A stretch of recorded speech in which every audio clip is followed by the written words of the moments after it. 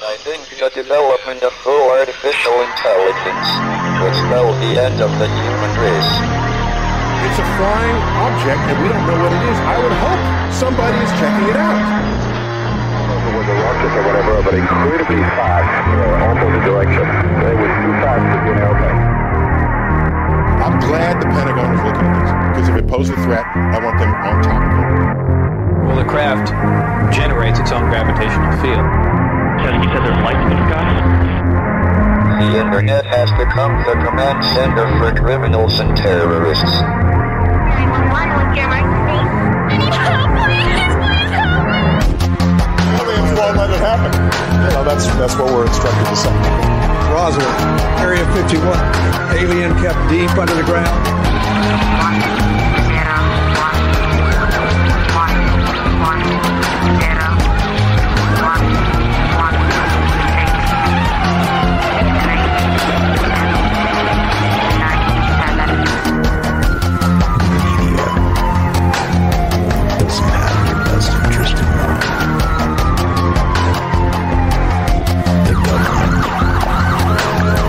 Self-serving. You're here for a reason. You're listening to Troubled Minds Radio.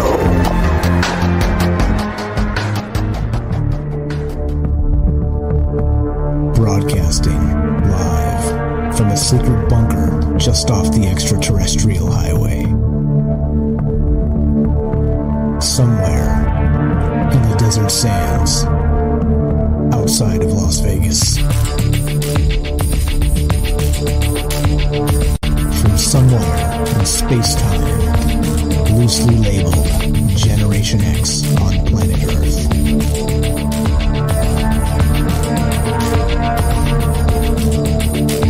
And asking questions of you in earnest. Into the digital darkness.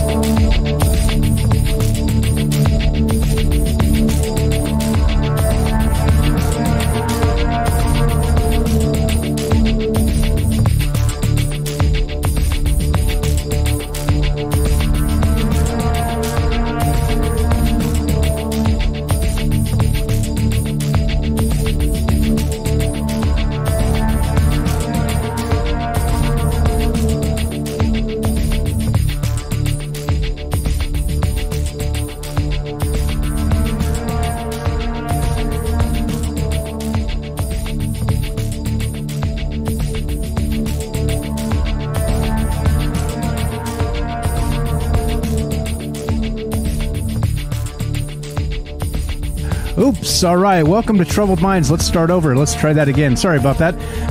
Pressing all the wrong buttons because that's how things work sometimes. Welcome to Troubled Minds Radio. This is the show where we get together Monday, Tuesday, Wednesday, Thursday, and talk about all the crazy things that we're not allowed to talk about. You know what they are.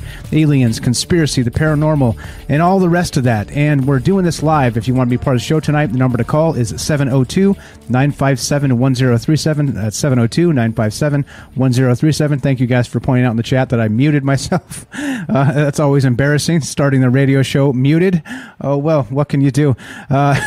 Things happen. And all right, so as things happen and we talk about all this crazy stuff, that's what we do. That's one of the, we always say on this show, you know, you kind of can't really gather around the water cooler and talk to regular, let's say normies. You can't talk to normies about, you know, portals and Cthulhu and the metaverse and, you know, things like this, propaganda, conspiracy. You can't do it. You just can't do it because people look at you like you're insane.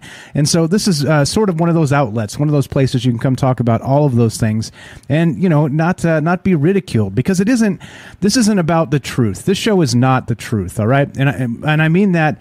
Not saying I'm here lying to anybody. I'm saying that the nature of our reality is quite a bit larger than we're led to believe. And I truly believe that's the case. And so what this is all about is getting together and considering those possibilities, what the world really looks like, and how that affects us if these things may or may not be true. And of course, getting into some of the mythologies of why we consider these things, and what, where some of this stuff came from, and how long it's been, sort of in the zeitgeist or been believed or whatnot. So, like I said, it's not talking about portals and Mount Shasta and Lemuria, which is what we're talking about tonight, by the way, is not really water cooler type conversation. So you're definitely in a spot here if you enjoy that type of stuff, and we're going to get to a bunch of that tonight. And as usual, we're taking your phone calls. If you want to be part of the show, like I said there, 702-957-1037. That's 702-957-1037. Just repeating myself here a little bit because I can't remember which part got muted and which part did not. So here we go. All right, so the thing is this, right? A couple more things. Let's see. Let's get all the things out of the way. You can also join the Discord at troubledminds.org. That's the official website of Troubled Minds. You can find all the things there. There's a store there. There's the podcast. There's all the things that you would come to expect from a website. The phone number's right on top, the Discord link. And Discord's amazing. It's a free chat client, voice client. You can share links and photographs and the whole thing, right? It's as of right now, it's uncensored, and they're cracking down a little bit, but it's not quite Facebook level. So I'm still a Discord fan. If they start kicking people out for saying, things like we say, then we got a different problem, and we'll go somewhere else. But for right now, Discord still has my thumbs up, my seal of approval, and it is free. It's hard to go wrong. If you hate it, just quit, and there you go. Just delete it, and it's done. But okay, so we have one Discord channel going on and another one on Fringe. So go to fringe.fm/chat, and that will give you a direct Discord link to the Fringe chat room. I'm watching all of them in all the places because we're streaming on Rockfin, YouTube, DLive, Twitter, and of course broadcasting live on the Fringe FM. And I'm watching all the chat rooms, trying to keep up with all of it, which is not as easy as it looks. Everything looks easier on TV, and that's why I'm on TV. So anyway, point being is that that's what we're doing tonight. We're doing all that, and this conversation goes two ways. So I begin it with some pretty weird, crazy stuff typically, and then hopefully you guys know a little something about this and can chime in. And I do understand, happy Thanksgiving to everybody that celebrates it. It is a Wednesday night, the day before Thanksgiving, so I do understand that people have different traditions. Maybe you're out shooting your turkey right now or something. I don't know. I don't know what's going on. Everybody does it different. Growing up, we did tamales and stuff for the holidays, not just on Thanksgiving, but also Christmas. So it just depends. It depends on, everybody's got their own traditions, and if basically you're excused if you're busy tonight and you got family obligations. I completely understand, but we're going to be doing this tonight and tomorrow night. So we will be here. Trouble Minds will be here for you. If you're stuck working or you're stuck at home and can't travel or whatever's going on, you got Troubled Minds the next couple days. So there you go, just so you know. All right, so let's see. Tonight, now, yesterday, I think we had a banger of a show, right? Like I said, I don't like to say that too often because it's a little egotistical, and not only that, they all can't be bangers of a show. So once in a while, when you do one really well, it's just what it is. So, kind of piggybacking off of that idea yesterday, which was sort of the metaverse, right?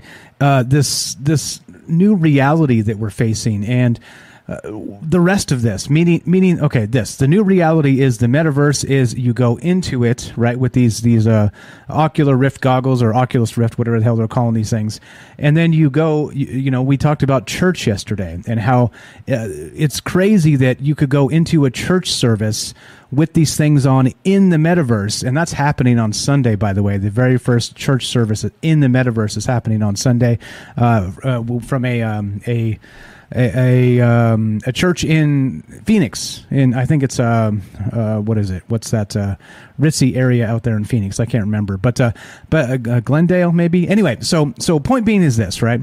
So kind of bouncing off of that, I made the joke yesterday that in the metaverse, if you went to a church service, you could have, for instance, up on the altar in this gigantic cathedral in the metaverse, you could have a portal open up and Cthulhu walk out, right?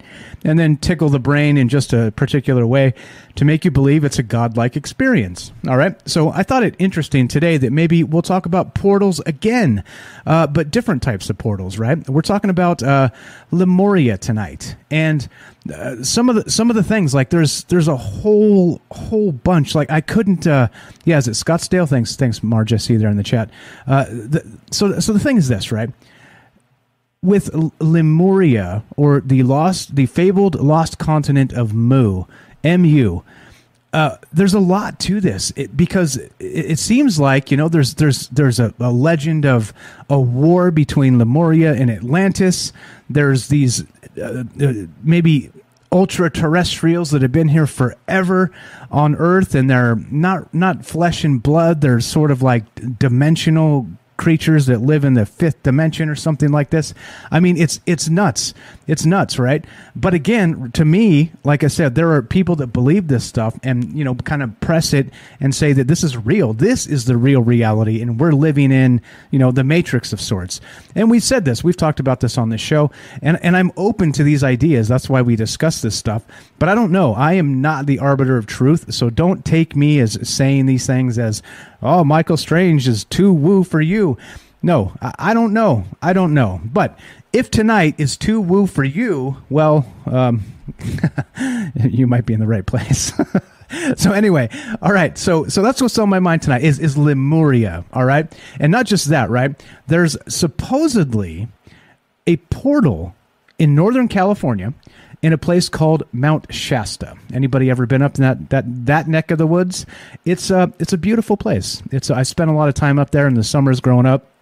And it's gorgeous. It's just one of those places that's very got the volcanic residue of the explosion of Mount Shasta. I don't know how many hundreds or thousands of years ago. It was a long time ago. But Mount Shasta itself, the mountain, is said to harbor an ancient city by the name of Telos, T-E-L-O-S, Telos. I'm going to say Telos because it sounds better. All right. Now the thing is, it's a little strange because I'm just kind of giving you an idea where we're starting tonight, and then I'm going to range back, and there's a whole bunch of stuff going on here because it's all over the place. It's not just going back to the, everybody's heard of Atlantis. All right. Everybody knows the lost continent of Atlantis, right? The lost city of Atlantis. Well, that in particular is not actually in the mythology of world history in the woo circles, let's say, in the ascension circles or whatever you want to call it. I don't know. Like, too woo for you, right? Too woo for me for sure. But it doesn't matter. We're talking about it anyway. But the thing is this, right? If you go all the way back to Atlantis, there was a civilization prior to Atlantis, named Lemuria, Lemuria. And again, so the individuals that lived there were not people. They were hybrids. They were interdimensional things, enlightened souls. And so we have this weird, back to the Graham Hancock quote, right? We are a species with amnesia because we forget where we came from. And I think some of that's intentional. Some of that's maybe the flood, the Great Flood, and these other cataclysms and things that have happened in history. So I think some of that stuff is completely legitimate. But this one, I'm not so sure because it goes back so far. It's hard to really pin down exactly where, when, and why with this type of stuff, right? And so that's what's on my mind tonight. We're talking about Lemuria. We're talking about Mount Shasta and a portal that goes to an underground city that supposedly houses refugees from Lemuria, because of course it doesn't exist anymore. It's one of those civilizations that's been, let's say, I don't know, defunct. I don't know. What would you say? Unfunctified? I don't know. It no longer exists. All right. But they say that there are refugees that escaped from the cataclysm of Lemuria and ended up in Mount Shasta. All right. Mount Shasta, Northern California, about, we'll get to that in a sec. Anyway, so basically it's this. The idea tonight is this. Is this possible that we have ultra-terrestrial refugees from an ancient continent that predates Atlantis that live in an underground city that, by the way, is not only an underground city named Telos, it is an underground city that is connected to a larger network underground as part of Agartha. Right? We've talked about Agartha before. And so this is kind of all-encompassing in that it connects a ton of these woo-woo conspiracies together.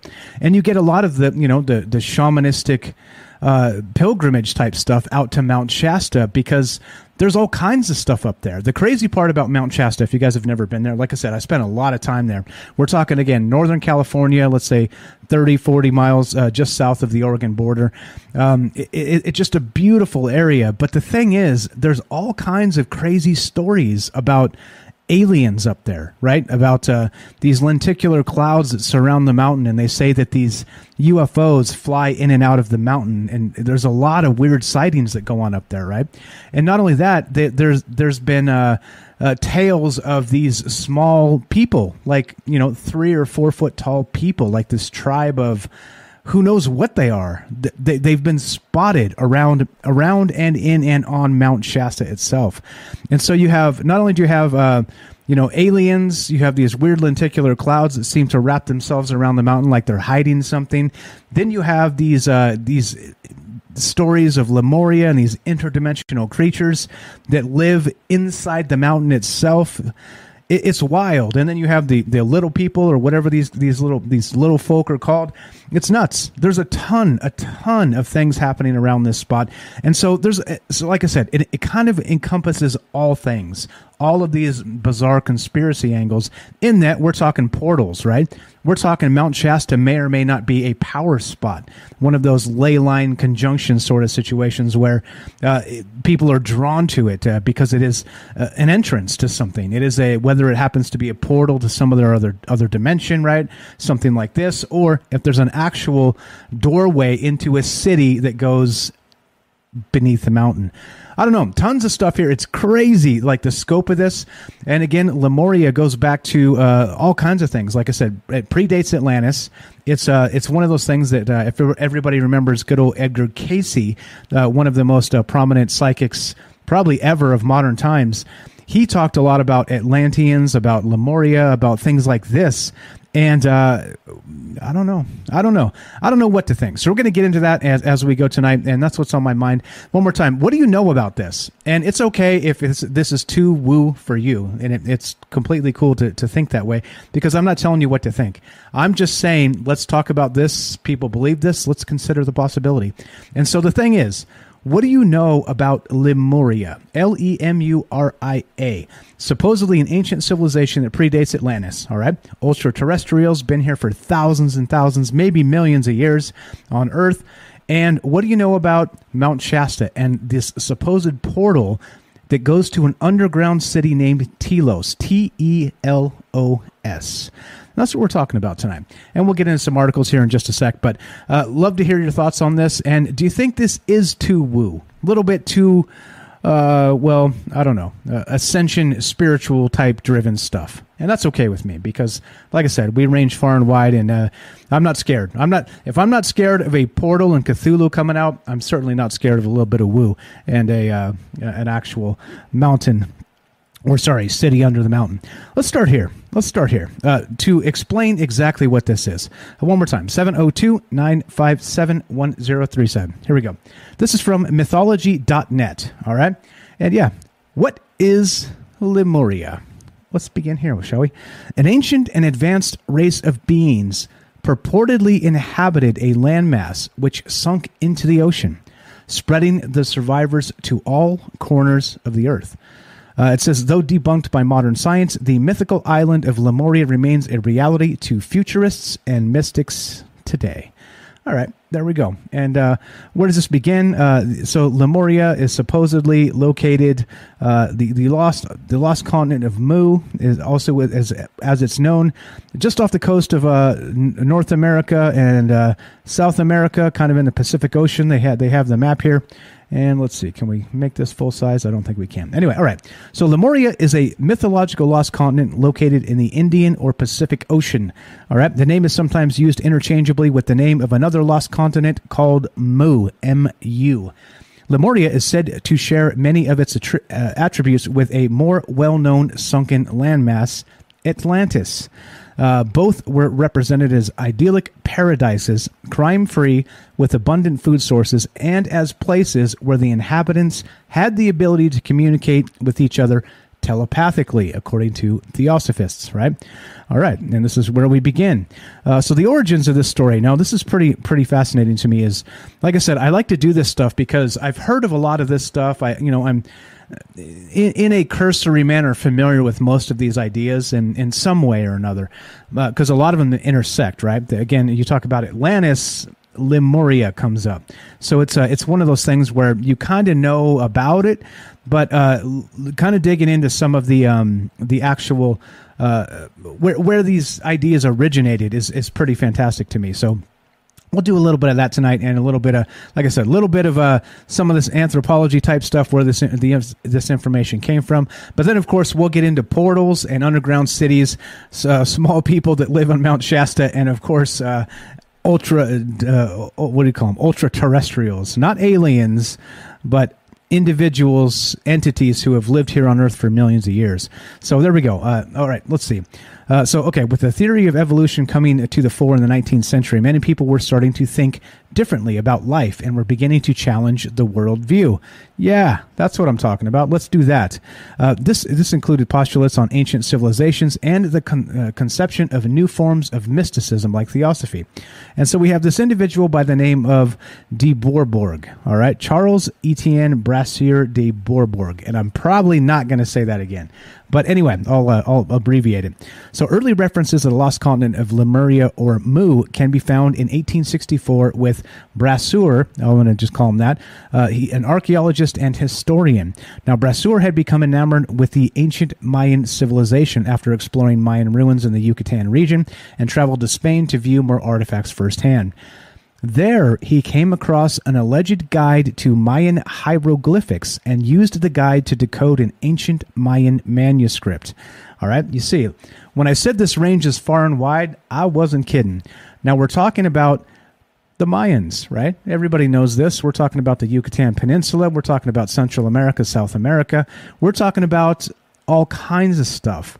But this is where this legend begins, at least in an anthropological fashion. All right, so here we go. So he came across these Mayan manuscripts. All right, he claimed to have, he came across the alleged guide to Mayan hieroglyphics and used the guide to decode an ancient Mayan manuscript. He claimed to have discovered an ancient land which had sunk into the sea due to a cataclysmic volcanic eruption. In the guide, he found characters that corresponded to the letters M and U, which were associated with the mysterious sunken landmass. With this information, he concluded that the landmass was called Mu. M-U. Unfortunately, his interpretations turned out to be erroneous, they say, as later scholars discovered. Furthermore, Mayan hieroglyphics were only successfully decoded in the mid-20th century. So there we go. That's how this begins, right? So the guy finds these supposed, again, as always, right, there's, for every, like I said, you ask a question to 1,000 different people, you get 1,000 different answers. So this is sort of the debunker's version of this, which is fine because we need to find the history of where this came from. But the nuttiest part is that he found this information on an ancient Mayan manuscript. All right. And so you're like, wait, what? Like, how do we start there? And so that's where we begin tonight. And so we're talking about, of course, the lost continent of Mu, also known as Lemuria, which was existed predating Atlantis. And so, like I said, a lot of people have heard of Atlantis, but not this thing in particular. But we're going to talk about it because why not? There's tons to talk about. Like I said, if this is too woo for you, well, happy Thanksgiving. It is, of course, the day before Thanksgiving, and we're still doing our thing, undeterred. I am not scared to stream the day before Thanksgiving or on Thanksgiving itself because, well, we do talk about portals and Cthulhu after all. So as we do this and continue trucking and talking about this stuff, let's get to this. The question tonight, have you heard of Lemuria? Do you think it exists? What about the lost continent of Mu? And do you think this is too woo for you? And if it's not, or if it is, completely fine. Either way, looking to hear your thoughts. What do you know about this? And do you think there are ultra-terrestrials that have been living here on Earth for thousands or even millions of years? Lots here, lots to think about, lots to talk about, per usual. Love to hear your thoughts. 702-957-1037. That's 702-957-1037. This is Troubled Minds. I'm Michael Strange. Don't go anywhere. More Lemuria and you after the break. Be right back.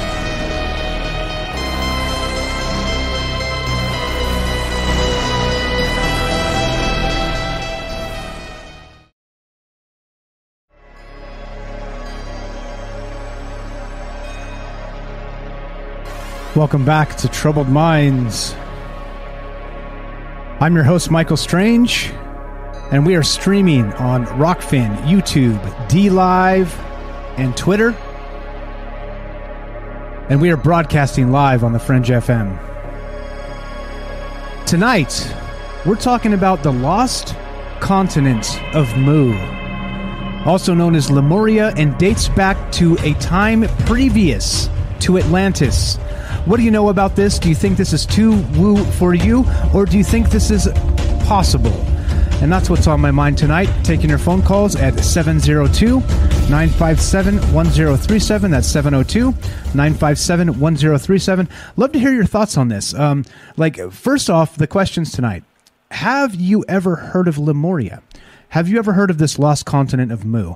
And it's kind of deep into those esoteric circles, right? This is one of those ones that goes way, way, way back. And in many cases, they've been able to, Edgar Cayce in particular, one of the most notable psychics of the last couple hundred years, this guy says that he was able to channel people from Atlantis and Lemuria, and he was able to contact these entities, these ultra-terrestrials, or whatever they're called now, and that's how he's been able to verify that this place actually existed. So we have this anthropology link back to the Mayans and this mysterious document that was translated, and they got the letters MU out of it, which of course is the lost continent of Mu, and then that of course becomes Lemuria.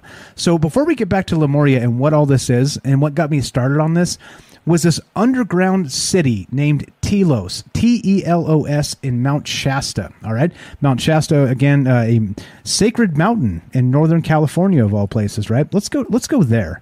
Let's go there. Just a moment, and we'll start here.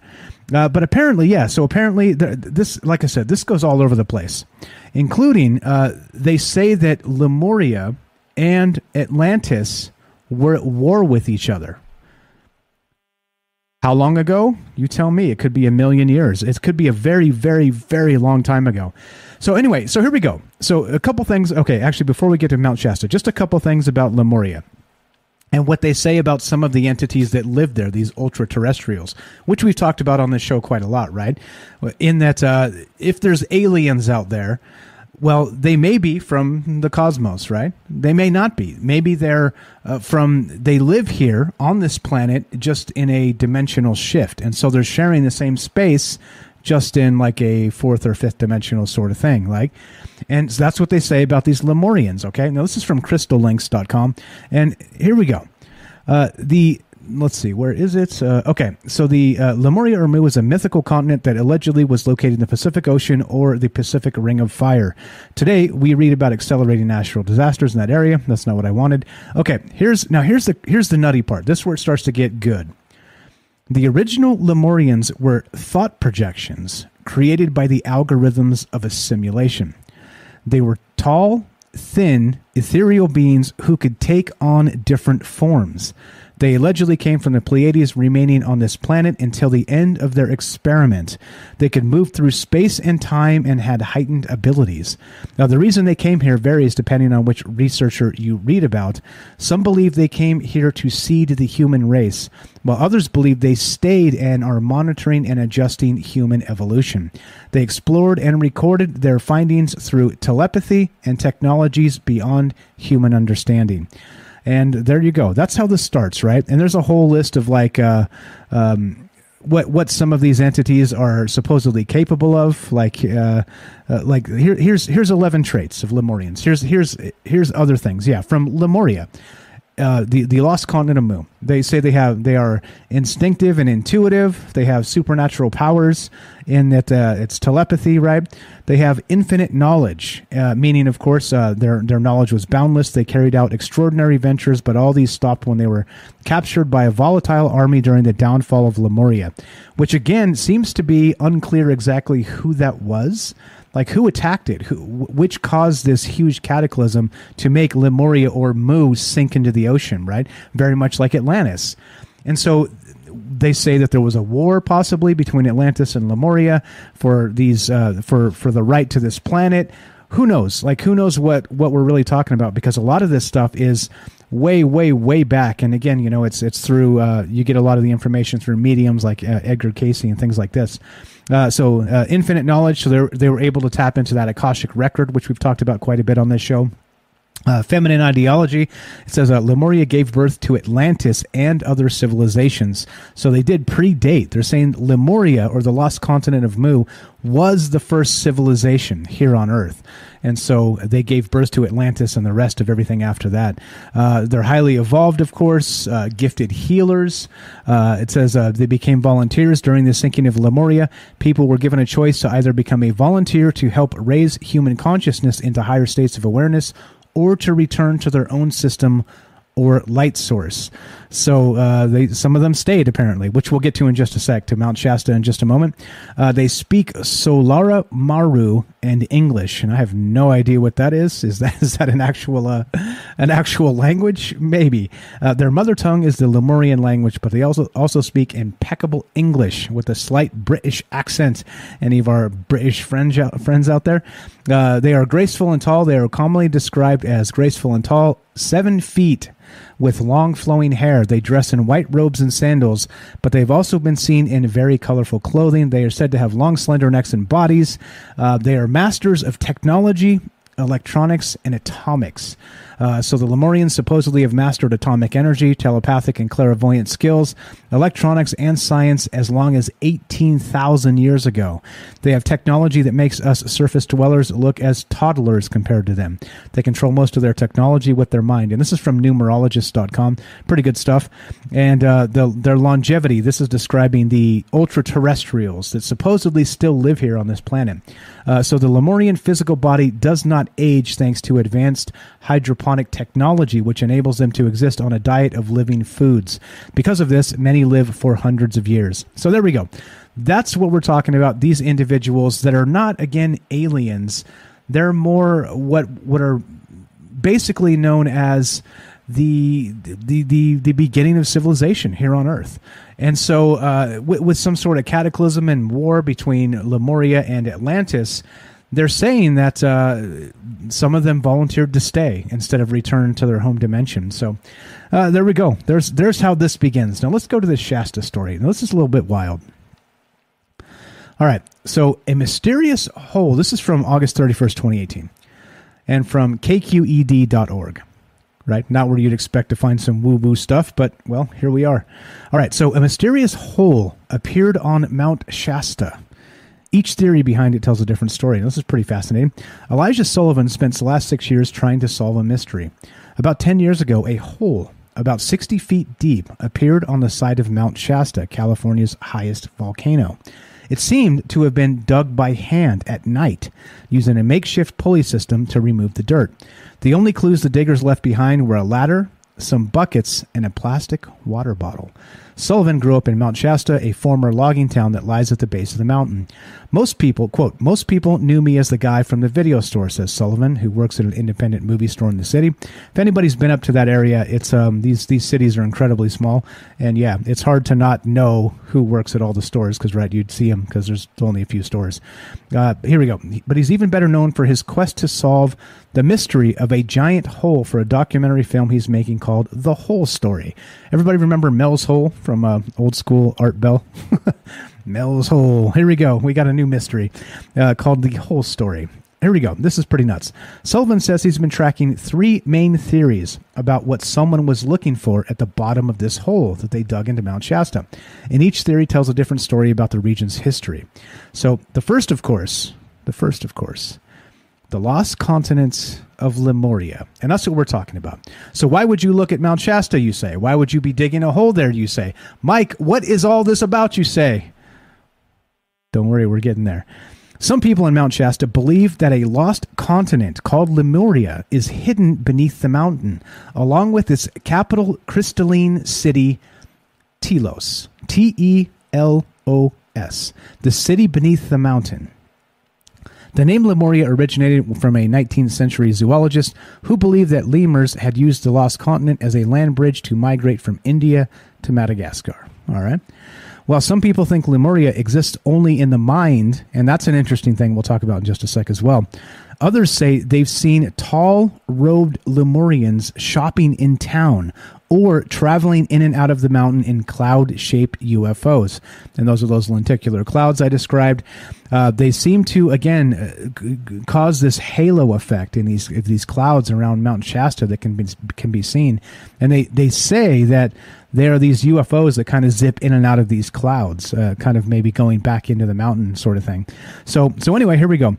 So when Sullivan heard about the giant hole, his first thought was that the diggers were trying to get to the underground world, Telos, the capital city of ancient Lemuria, right? Or at least, well, where they've migrated to since Lemuria itself has supposedly sunk into the ocean. He says, quote, "You'll hear a lot of people talking about Lemuria, maybe even asking for directions," says Sullivan. "People make pilgrimages here. It's like a New Age Mecca." In 1987, an event called the Harmonic Convergence marked Mount Shasta as a destination for New Age spirituality. It was a huge production. One news report from the time called the gathering a spiritual Woodstock. But Mount Shasta has a spiritual reputation that long predates the New Age movement.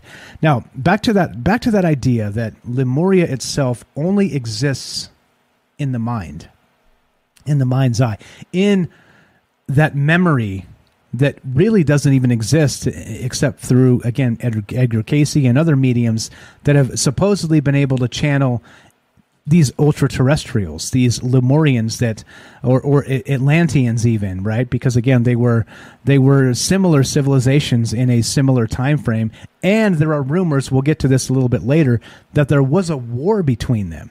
That's actually what caused the cataclysm in both places. So, okay, so that's what's going on here. That's what we're talking about tonight. But consider the idea here that if we have, let's say, a lost continent, the lost continent of Mu, and maybe it's not a physical place, right? People in the chat up there has said something about underwater UFOs, like USOs, unidentified submerged objects. Well, maybe, right? Because think of it in terms of this. If we have that whole situation where we have aliens coming from who knows where, in space, right? We've talked about how the speed of light is incredibly slow on a cosmic scale. Even though the speed of light is, it's as fast as you get, right? It's still cosmically slow to really travel or get anywhere. So if that's the case, we've talked about the aliens sort of being this interdimensional kind of phase-shifting something, that maybe they live here on Earth with us, and maybe they always have. And that's what we're seeing. We're seeing them kind of phase in and out of the transitionary thing between the fourth or fifth dimension, whatever's going on with this.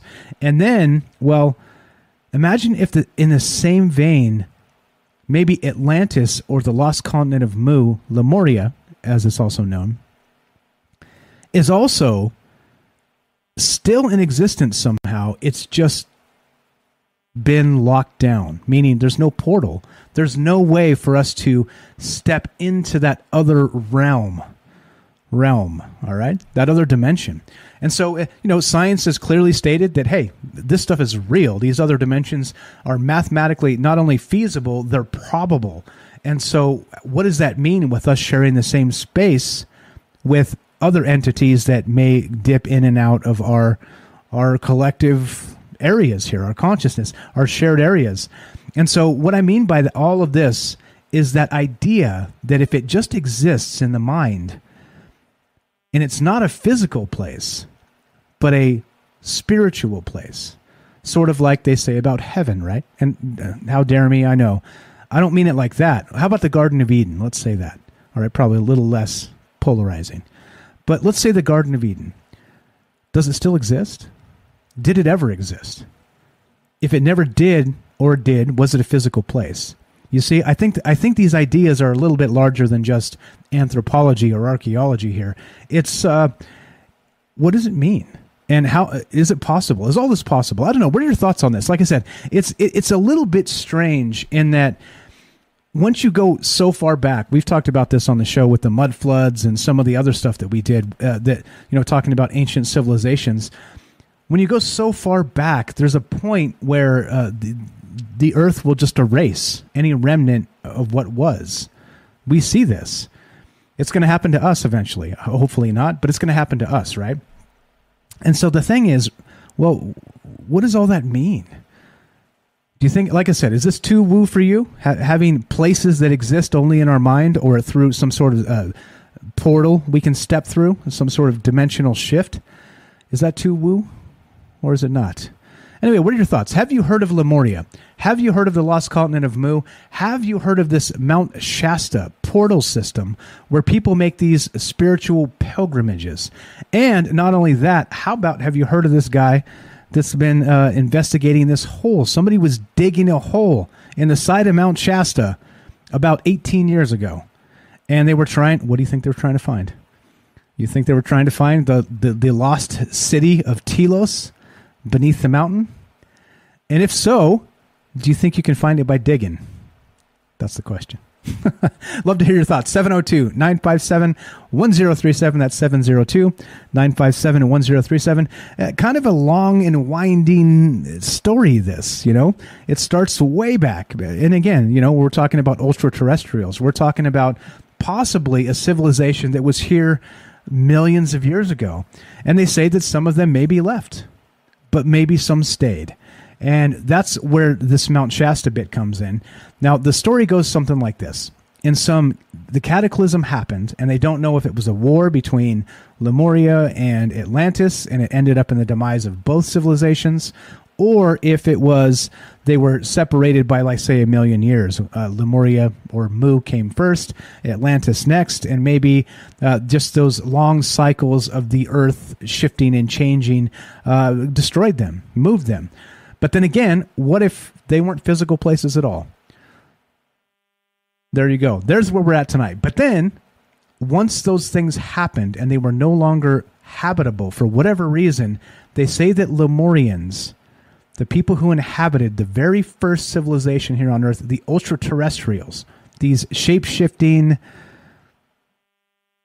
ancients, I guess, they moved. They took refuge. They moved underneath the ground into Agartha, right? Into this city named Telos, which is the capital city of the remnant of Lemuria. And of course, the entrance to that is in California, in Mount Shasta. And that's what we're talking about. So let's go a little bit more here. And the reason why it's not just sort of a more of a new age, kooky sort of interesting thing, kind of like we talked about with the Dogman, we talk about Bigfoot, we talk about things like this on this show as well. It'd be one thing if it, like the Skinwalker, for instance, if it was, as some suggest, just a media concoction, right? They wrote a book in like 1992 or something, and then since then, Skinwalkers have been all the rage, right? That'd be one thing, which some people claim that's the thing. But, right, if you go to the native traditions, that's not true at all. So in the native traditions, they have these ideas that the Skinwalkers, just for instance here, goes back hundreds or thousands of years. So, the Shermans and the book in 1992, the Skinwalker, this, that, the other. My point is, some will say, oh, it's a modern concoction for clicks and money, right? But then if you go to these native traditions, it doesn't play out in that manner. And we'll go to this. So the other reason he was looking at this hole, so first is people looking for the lost city of Telos, all right? Second, that the mountain is sacred for, this is Mount Shasta in Northern California. The mountain is sacred to the Winnemem-Wintu tribe, which is indigenous to the McCloud River area of Northern California. Now this is where it gets wild. Quote, "We heard about the hole," said the tribe's leader, Carlin Sisk, who worries that spiritual and recreational visitors are harming Mount Shasta. We came out of that mountain, so we're obligated to be the watchers of the mountain. That's why Sullivan's second theory about why someone dug a giant hole on Mount Shasta is that they were looking for Native American artifacts. All right? You see what the guy said, though? He said we came out of that mountain. Like it was the birth. Like there was some sort of, maybe the Lemurians did bring us out, right? Maybe we are their descendants somehow. Maybe they're here to look after us. Who knows? There's a whole bunch of this. But again, a lot of this goes back to some of these native traditions, including that Mount Shasta is a sacred site. Meaning, of course, like we've talked about, maybe Stonehenge, things like this, with these maybe ley line conjunctions, things like that. I don't know. So he says, quote, there's a pretty long history of Native American artifact looting here, says Sullivan. It makes sense because so many tribes have been here over so many centuries. Okay, digging for artifacts, of course. Let's see. Hold on. Okay, anyway, just back to that idea.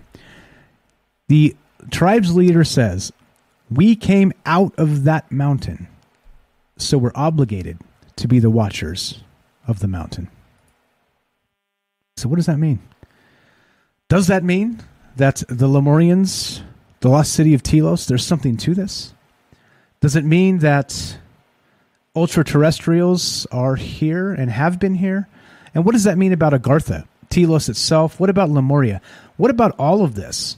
I think, like I said, too many times I think we get stuck in the trap of reading things and interpreting them in a literal fashion. All right, including Atlantis, right? It's been debunked. Atlantis was an allegory about I don't know what, Pompeii or something, right? Something like this. They said something like that, or some other volcanic eruption that took out a civilization, something like that. Some kind of allegory. It's not literal. Homer writing about it's not a thing, right? Science says no. Well, what if those places aren't physical places? What if those places are, you need to kind of step through something, some sort of portal, some sort of gateway, some sort of, I don't know, meditation, conscious, I don't know, like I said. And so that's the question tonight. Is all this possible? Are you buy any of this? And if you don't, that's okay. Is this too woo for you? What's up? Aaron says Mount Shasta is a magical place. And I think that's the thing. There's a whole lot of shenanigans that go down around Mount Shasta. Again, UFOs. These lenticular clouds, they spot these little people, 3 foot, 4 foot tall people running around on the slopes of Mount Shasta, in and around it. So there's a lot to this. We'll get to those stories as well. But is this too much for you? Basically, that's the question tonight. Is this too much? Is this too woo? Or do you think that we're onto something? Do you think that maybe there is a sprinkle of truth somewhere in here, and that maybe some of these places are, well, actually magical? Actually mystical, actually something not physical? Do you think any of that's possible at all? And that's what's on my mind tonight. Love to hear your thoughts on this. I know that this is probably one of those nights where it's going to be one of those, folks are busy and doing their thing, and Thanksgiving and all the things. Happy Thanksgiving, by the way. We made it another one, guys. Congratulations. And, well, that's what's on my mind tonight. Is all of this real? Is all of this fake? Is it somewhere in between? And therein lies the conversation. Did ancient Lemuria retreat to a city called Telos underneath Mount Shasta? And if they did, is it a physical place, or is it a place through some portal to another dimension? Love to hear your thoughts. I have no idea. I wish I was the answers guy. I am only the questions guy. 702-957-1037. That's 702-957-1037. This is Troubled Minds. I'm Michael Strange. More Lemuria, Mount Shasta, ultra-terrestrials, and you when we return. Be right back. Don't go anywhere.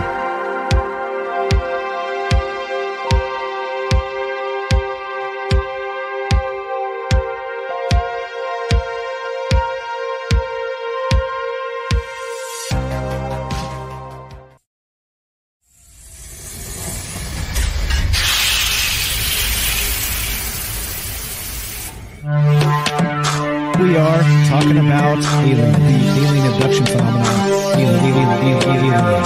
The aliens are looking through your eyes and they're accessing your optic nerve. I'm doing fantastic. And through that optic nerve, they're transferring to your brain. People are random images as they traverse neurons in the brain. We got, all right, so maybe, and they also feel them planting or receiving memories or ideas or images.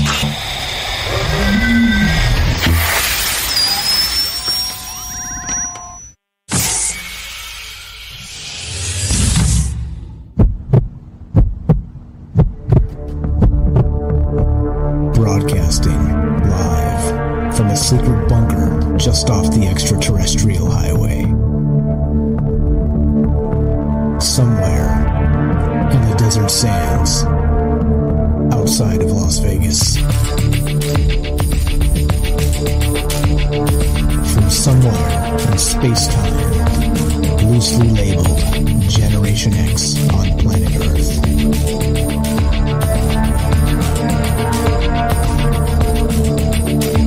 And asking questions of you in earnest into the digital darkness. good evening and welcome to Troubled Minds Radio. I'm your host, Michael Strange, and hello to all of you who may also have troubled minds. This show is live. We do it Monday, Tuesday, Wednesday, Thursday at 7 p.m. Pacific. And we talk about all the things we're not allowed to talk about, which, of course, are aliens, conspiracy, the paranormal, the government, academia, the 24-hour news cycle, propaganda, and the general feeling that we live in the upside down. And, of course, being live, we're taking your phone calls as we stream on Rockfin, YouTube, DLive, and Twitter. We're also broadcasting live on the Fringe FM. If you want to be part of the show tonight, we are talking about Lemuria, the lost continent of Mu. They say it predates Atlantis. They say that there are ultra-terrestrials that have lived adjacent with us, possibly in another dimension, and they're still here. And since they lost their continent, they have retreated to a city named Telos that resides under Mount Shasta, which is, of course, a mountain in northern California, also known as a sacred place by Native Americans for hundreds or even thousands of years. And all kinds of weird shenanigans happen around Mount Shasta, including UFOs, including they see entities in white robes walking around down there.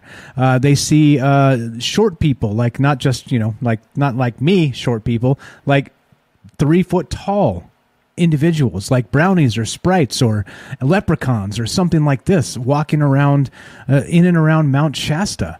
There's some pretty nutty stuff, pretty nutty stories that come from the locals that live around there, and it's become some sort of like a spiritual pilgrimage sort of destination. But of course, all of this goes back to the ancient continent of Lemuria and these ultra-terrestrials that supposedly still live inside the mountain. So what do you know about this? What have you heard about this? And I'd love to hear your thoughts. If you want to be part of the show tonight, 702-957-1037. That's 702-957-1037. That's a Las Vegas area code. And you could, if you're listening internationally, we have people that listen all over the world and don't like the American area code. We have a Discord. Go to troubledminds.org and click the Discord link, and it's completely free. Chat client, voice client, and it's hard to go wrong with Discord. So there you go. Love to hear your thoughts on this. So that's what's on my mind tonight. We're going to get back to this Mount Shasta, the ancient Lemurians, and some of the rest of this, the buried city of Telos. So let's do that. But before we do that, let's go to our good buddy Robert. Robert in Pennsylvania. Welcome to the show, my friend. Happy Thanksgiving to you. How are you tonight? Happy Thanksgiving to you, and let's get this show rocking. Absolutely. All right, let's get this call. I'm priming the pump here. Let's do it. For the first call, priming the pump. All right. And I'm going to put something across that no one's ever thought of. Perfect. About Lemuria. Okay. All right. Lemuria was the first civilization, that on Earth that advanced, but advanced to such a point that it projected itself into another dimension. All right? And this gets a little woo-woo. All right? But we are all Lemurians. Lemurian is what we call heaven. All right? When we get to go back to Lemuria when we die.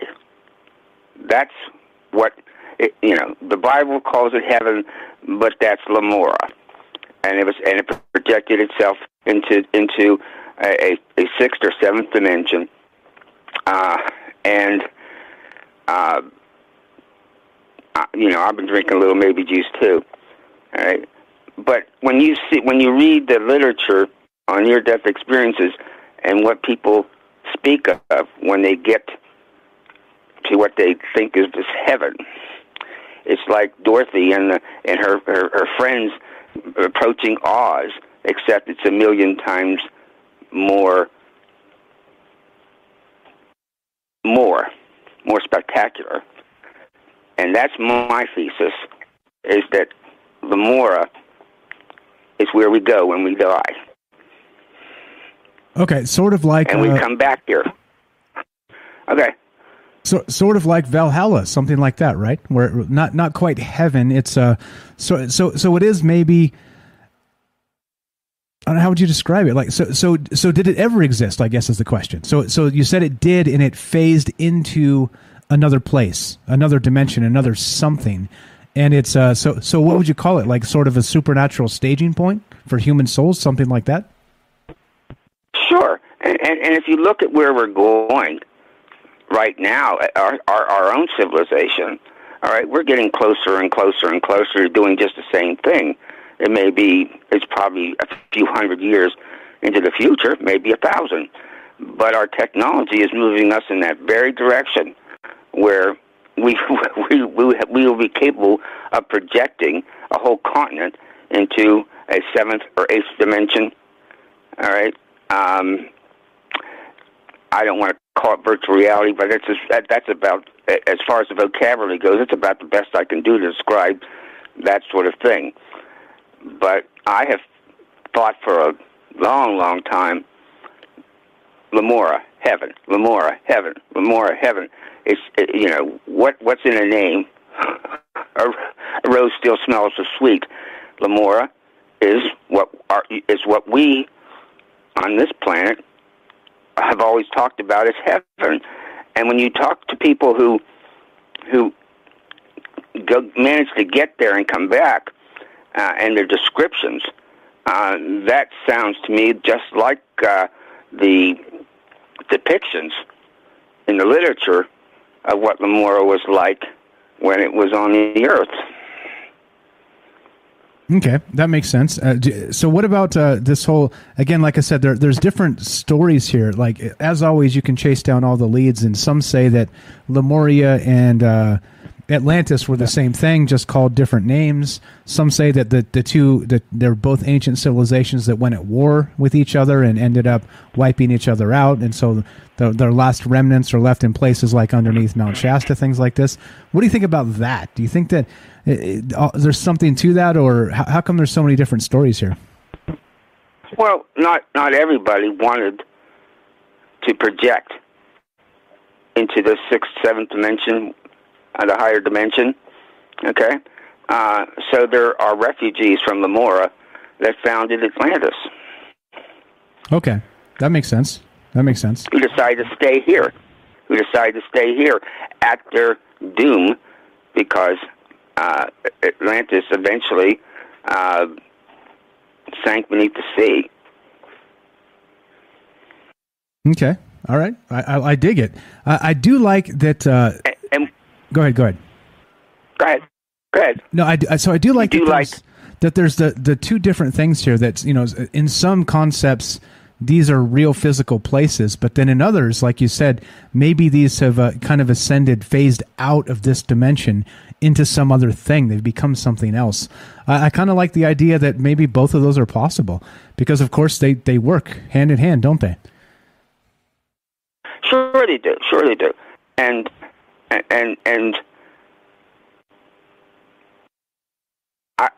think that the ones that were refugees from Lemuria that created Atlantis, they were more not as spiritual.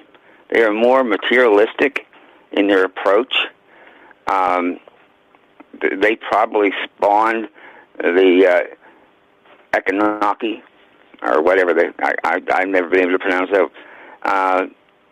That began the whole business of enslaving a bunch of other primitives and mining gold and that sort of stuff. I'm just saying that in the beginning, all right, when they talk about the Garden of Eden, in the beginning, there was Lemuria, all right? The Garden of Eden happened after Lemuria projected itself into the 6th or 7th dimension, and the refugees from Lemuria founded Atlantis, and that's where the Garden of Eden originates from, all right? Because they were doing biological experiments, genetics, and that sort of stuff there, all right, which would be considered criminal in the old Lemurian continent. What they were doing was absolutely not kosher. And I'm just saying that you can tell there's two personalities here. All right, you had the highly spiritual Lemurians who projected into the 6th or 7th dimension, and you have the earthly, materialistic refugees who did things that they should not have been doing, and that's why they could not go project into that 6th or 7th dimension on their own, because they were too materialistic to do that. But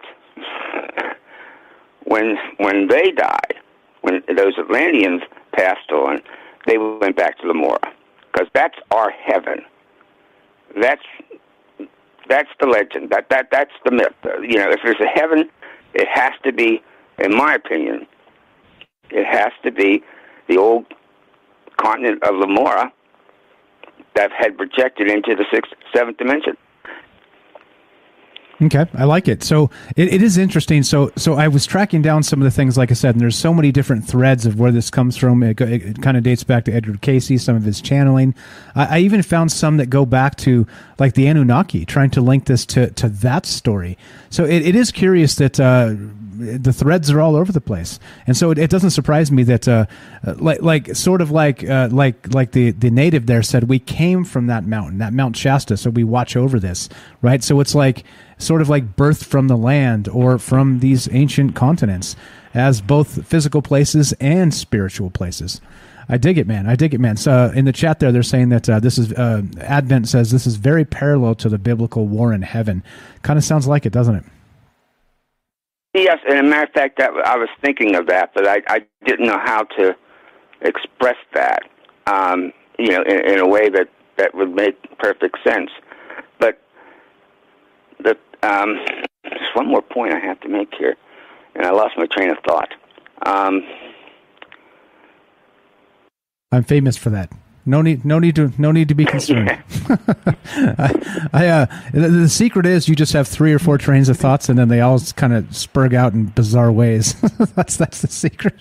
Well, my train of thought came back to me. All right. Whenever you're going to go back in time, go back in history, you go back. You need to go back to the start. And there's nothing in the literature that says Lemuria suffered the same consequences as Atlantis. All right? Lemuria just vanished. All right? Some would say that it still exists as in the Middle East or whatever. But the society itself, like the Mayans, gone. No, there was no catastrophe. It just gone. So, and that adds some weight to my theory that they were so advanced that they could project into the 6th or 7th dimension. All right, they were that highly spiritual, and they're the ones that we run into when it's time for us to cross over. So, one simple sentence: heaven, Lemuria. Heaven, Lemuria. They when both are described, as paradise, whatever. It's like twins. So it just makes sense to me that's where that it still exists, but it exists as our heaven, and that's where we go to, and that's where we reincarnate from, and all those Atlanteans that were so bad, all right, have to reincarnate over and over and over again to get that materialistic nature shed to build up their spirituality so they can go back and stay. And we are the Atlanteans. Gotcha. Every human being on the planet is from Atlantis. And the majority of people on this planet have materialistic instincts. All right? Yeah. There's very few that have the high spirituality that would be required to cross over back into heaven, Lemuria, and stay there, constant reincarnation until they achieved enough that they could be forgiven of our sins. Gotcha. All right. I dig it. Thank you for that, for the ideas here. Like I said, it is interesting that is it a physical place? Is it a spiritual place? Is it somewhere in between? Kind of linking the two together. Great call as always, Robert. You were the best.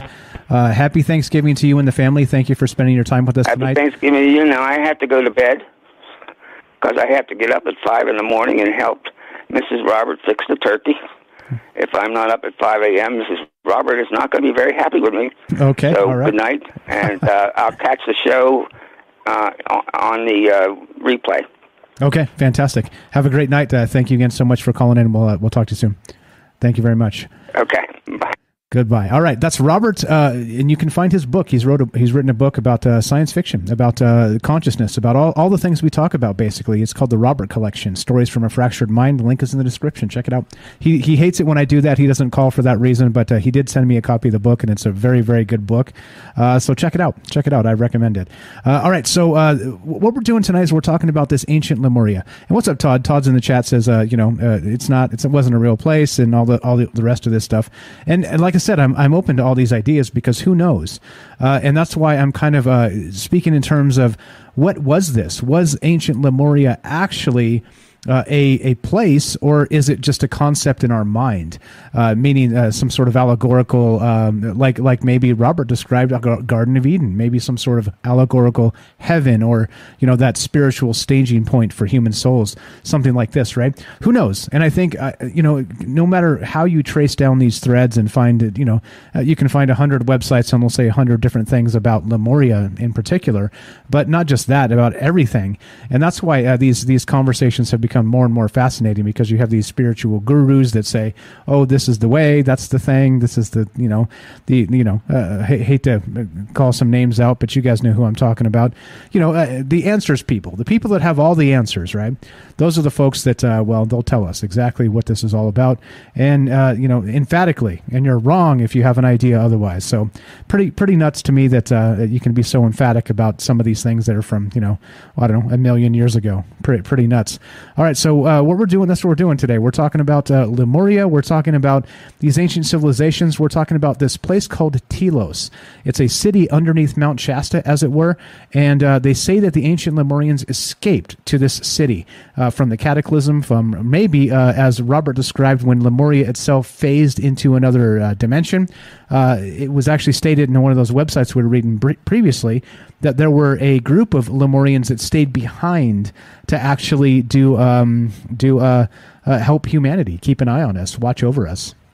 things like this. So I have no idea. That's what we're doing. So we're still talking about this, taking your phone calls, 702-957-1037. That's 702-957-1037. Let's go to our good buddy, Derek in Massachusetts, the Night Stalker. Welcome, my friend. How are you? We got about 4 minutes or so you're welcome. I know you got a little extra time, so you're welcome to stay past the break if you want to do that and chow down some food in between. Completely up to you, but go right ahead. What's on your mind tonight, my man? Perfect. Well, great show tonight. This is a awesome topic. This is the right flavor of maybe juice, and I just don't be worried about the calls. It's just because this is a holiday and people are probably probably boozing up right now. No sweat. Go right ahead. Really, really awesome stuff. Thank you. I'm working, so you might have to as you were giving these questions, kind of prompting the questions. I had a thought for each of them, so you might need to prompt me a little bit. Sure. But my first thought was this week I watched the Fantastic Four reboot, the one from the most recent one with Michael B. Jordan and stuff, and it's probably known as one of the worst superhero movies. But as a fan of this weird maybe juice stuff, it's pretty cool. The whole idea of it, instead of going into space and getting struck by these cosmic rays that give them their powers, they actually developed a bridge, a gate to get them to the other side, it's like a portal to send them to another dimension. And they were all kind of looking forward. They were all these geniuses, Dr. Doom and Reed Richards and stuff. They were all kind of coming to the same conclusion that there's another place that you can get to through these doors, And then when they got there, Doom kind of gets his powers by this green energy, which reminds me a lot of real energy and what the Thule and the fictional Vril Society were doing. The idea that there's Hyperborea or these places inside the Earth that have these advanced technology or these an element that will give humanity a lot of power, real power. So all across the world, there's stories of people trying to get the Nazis and the Thule Society. They're all about getting to the Hollow Earth and getting in the ground. But my personal opinion of it is that they're opening portals. It's not. There might be caves that or places you have to walk down. But it might look like a cave. If you're an ancient who isn't hip to the idea of dimensional doorways, it might even seem like you're just walking into a cave until you walk out the other side, and it's this Agartha, this Shambhala, this crazy shining crystal city, And it might seem to you like you walked down the cave into the earth, and it's inside the earth, and the theories will come up around that.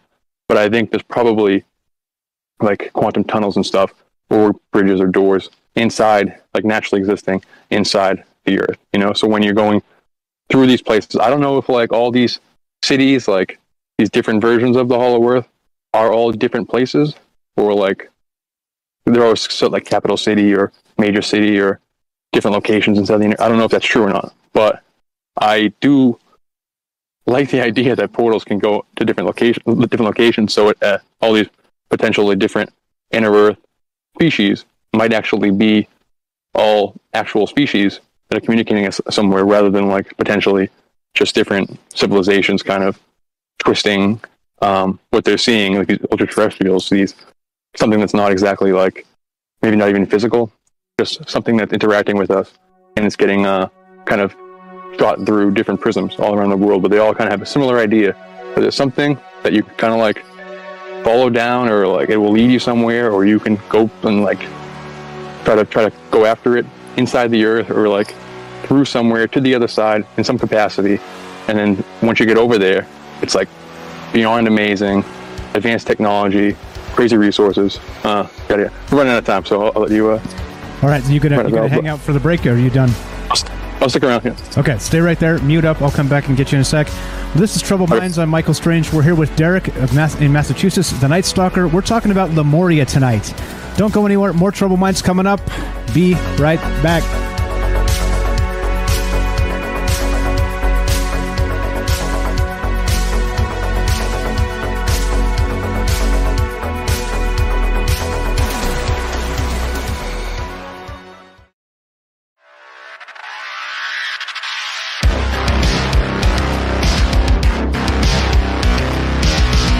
Welcome back to Troubled Minds. I'm your host, Michael Strange, and we are streaming on Rockfin, YouTube, DLive, and Twitter. And of course, we are broadcasting live on the Fringe FM. And tonight, we're talking about Lemuria. The ancient civilization they say was contemporary to Atlantis, or even predating Atlantis. What is this about? Was it a real place? Is it a spiritual place? Is it mythology? Is it just a figment of our imaginations? Love to hear your thoughts on this. 702-957-1037. That's 702-957-1037. And we'll put you on the show. Easy as that. But let's get back to our good friend Derek in Massachusetts, the Night Stalker. Welcome, brother. Are you there? I'm here. Welcome back. All right, so you had some pretty good ideas there regarding not just Lemuria, these areas where you can kind of pass into this Agartha sort of situation with a advanced technology, but you walk into this cave and maybe you come out of the other end and you realize, or you may not realize that you phased into another reality, another dimension. And so this maybe a place like Agartha or a place like this city Telos that's supposedly under Mount Shasta, they aren't physical places, at least in our realm. So great thoughts there, but continue. I'm sure you got some more good stuff here. Yeah, exactly.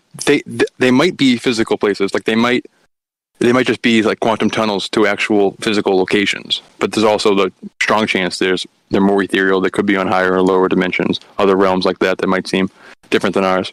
You mentioned the Upside Down during the break, and that's another example of this weird realm, this weird place that, like in that show, like the military and like the Department of Energy are trying to get to because there's some kind of energy source that they're trying to get over there, and it's physical and kind of weird and metaphysical and ethereal too. It's the same. It's kind of a fusion of both. You know, there's kind of both things happening at once. But to track back to like the beginning, as far as like what is Lemuria and Atlantis, Rivers pointed this out, and I go completely that I don't visualize. I could be wrong, obviously, but I don't visualize Atlantis as being an actual island. And the same with Lemuria. I consider them to be like the name that we give the global maritime civilization that existed during that period. So let's say somebody discovered our world. Let's say a giant asteroid hit us tomorrow, knock on wood, and destroyed everything. And then 5,000 years from now, they find like the Statue of Liberty, or they find some kind of crazy, they find all kind of crazy stuff from us. They might label this entire age right now, our entire world right now, they might label it New York, you know, but that's not a full descriptor of what's actually happening. And so when the idea of Atlantis sinking, I don't subscribe to the idea that it actually did sink. So when people are trying to find these like places that might be like the sunken island of Atlantis, that's not really my bag. I think it's more like there could be cities from Atlantis or during that time period, but it's more describing the age. And Rivers, I always ask her when we get to these like weird stuff. She's real gifted when it comes to these kind of picking up these metaphysical stuff, you know. So in her opinion, that it ended or existed around like 50,000 years ago, which kind of jives with like the Graham Hancock idea. If there was an Atlantis society more recently, like around like 36,000 years ago, or like even closer, like around 12,000 years ago, you know. And then they were a more spiritual like culture than Atlantis, which Robert also said, which is cool. Which kind of, if like you're kind of tracking these ages, it doesn't bode well from us if we're getting less spiritual. If Lemuria was super spiritual, Atlantis was less so abusing technology. And then look at us, look what we're doing. We're trying to bust into that other side too. We're trying to open the door with these hadron colliders and all kinds of stuff. So I don't know. I have one quote that I want to read that she gave to kind of describe it about these ages. 1 second, sorry. The wheel of time turns, and ages come and pass, leaving memories that become legend. Legend fades to myth, and even myth is long forgotten when that age it birth. And even myth is long forgotten when the age that gave it birth comes again. So it almost reminds me of like that's from the Wheel of Time. So there's like these kind of the sine wave of the aeons, the way these yugas kind of cycle through, the way these ages kind of cycle through, that it's almost repeating itself, you know. And it reminds me a lot of like the Matrix idea, and that there's like that we kind of come from this older age, we come from this older matrix, come from this older simulation, and we're birthed from it, which is in all kinds of mythologies, like Mithraism and all kinds of stuff. Like you're birthed from the previous age, you know. And the name Telos means sorry, I wrote that down, so let me find that. the ultimate goal or something like that. The ultimate goal. So this is just a thought that came to me when you were talking. I never really put this together, but what if, like, when you were describing ultra-terrestrials, you were right to call like a previous society, like older than us, would be ultra-terrestrials. But when I say that, I'm usually visualizing like some kind of non-physical entity, more so than anything that's like living on Earth for longer than us, which even though they both fit. So perhaps it's both, where there's this non-physical entity, this like kind of not trickster type entity, but this kind of guiding hand type entity that existed on this planet forever in some capacity, whether physical or non-physical or both. And then they're the ones that are kind of like prodding at us to create technology. So kind of the through line between all these different mythologies that are looking for this Agartha, or looking for this Hyperborea, or looking for this Frill society, they're trying to find the substance, the resource that society has that gives them the ability to become Atlantis, or to become this, to dominate the planet and become this advanced civilization. So what if that's what they're doing? The ultra-terrestrials are actually trying to coax us through channeling with the egg casing and stuff. There's all kinds of ultra-terrestrial channeling threads as far as them acquiring this weird information that leads them to this outcome of like creating new technology or creating a new paradigm that then leads them to a more technological society. You know, what if they're doing that, leading us to a physical place or ethereal place or whatever, a location that has some type of resource? And this is a slight spoiler for Godzilla vs. Kong, but they spent a lot of money depicting the Hollow Earth in that movie. Like, it was like half the movie, or maybe less than half, but a good chunk of the movie took place in the Hollow Earth. And like, there's all CGI. Like, they must, I don't know, there's a lot of effort went into them showing us the Hollow Earth. And when you got in there, there was this blue type of rock energy that apparently Kong's ancestors used to like dominate the Hollow Earth. But that's the same thing. That's the real energy. That's this substance, this resource that allows us to become this higher advanced Atlantean civilization. I don't know. And I think that could be what's happening, is this something outside of time is trying to guide us. And it's happening through the ages, and they might not be getting what they need. Like, I think the goal is to collapse reality, collapse the pillars of reality, to separate the realms, so that Lovecraftian old ones, everything from every realm merges together.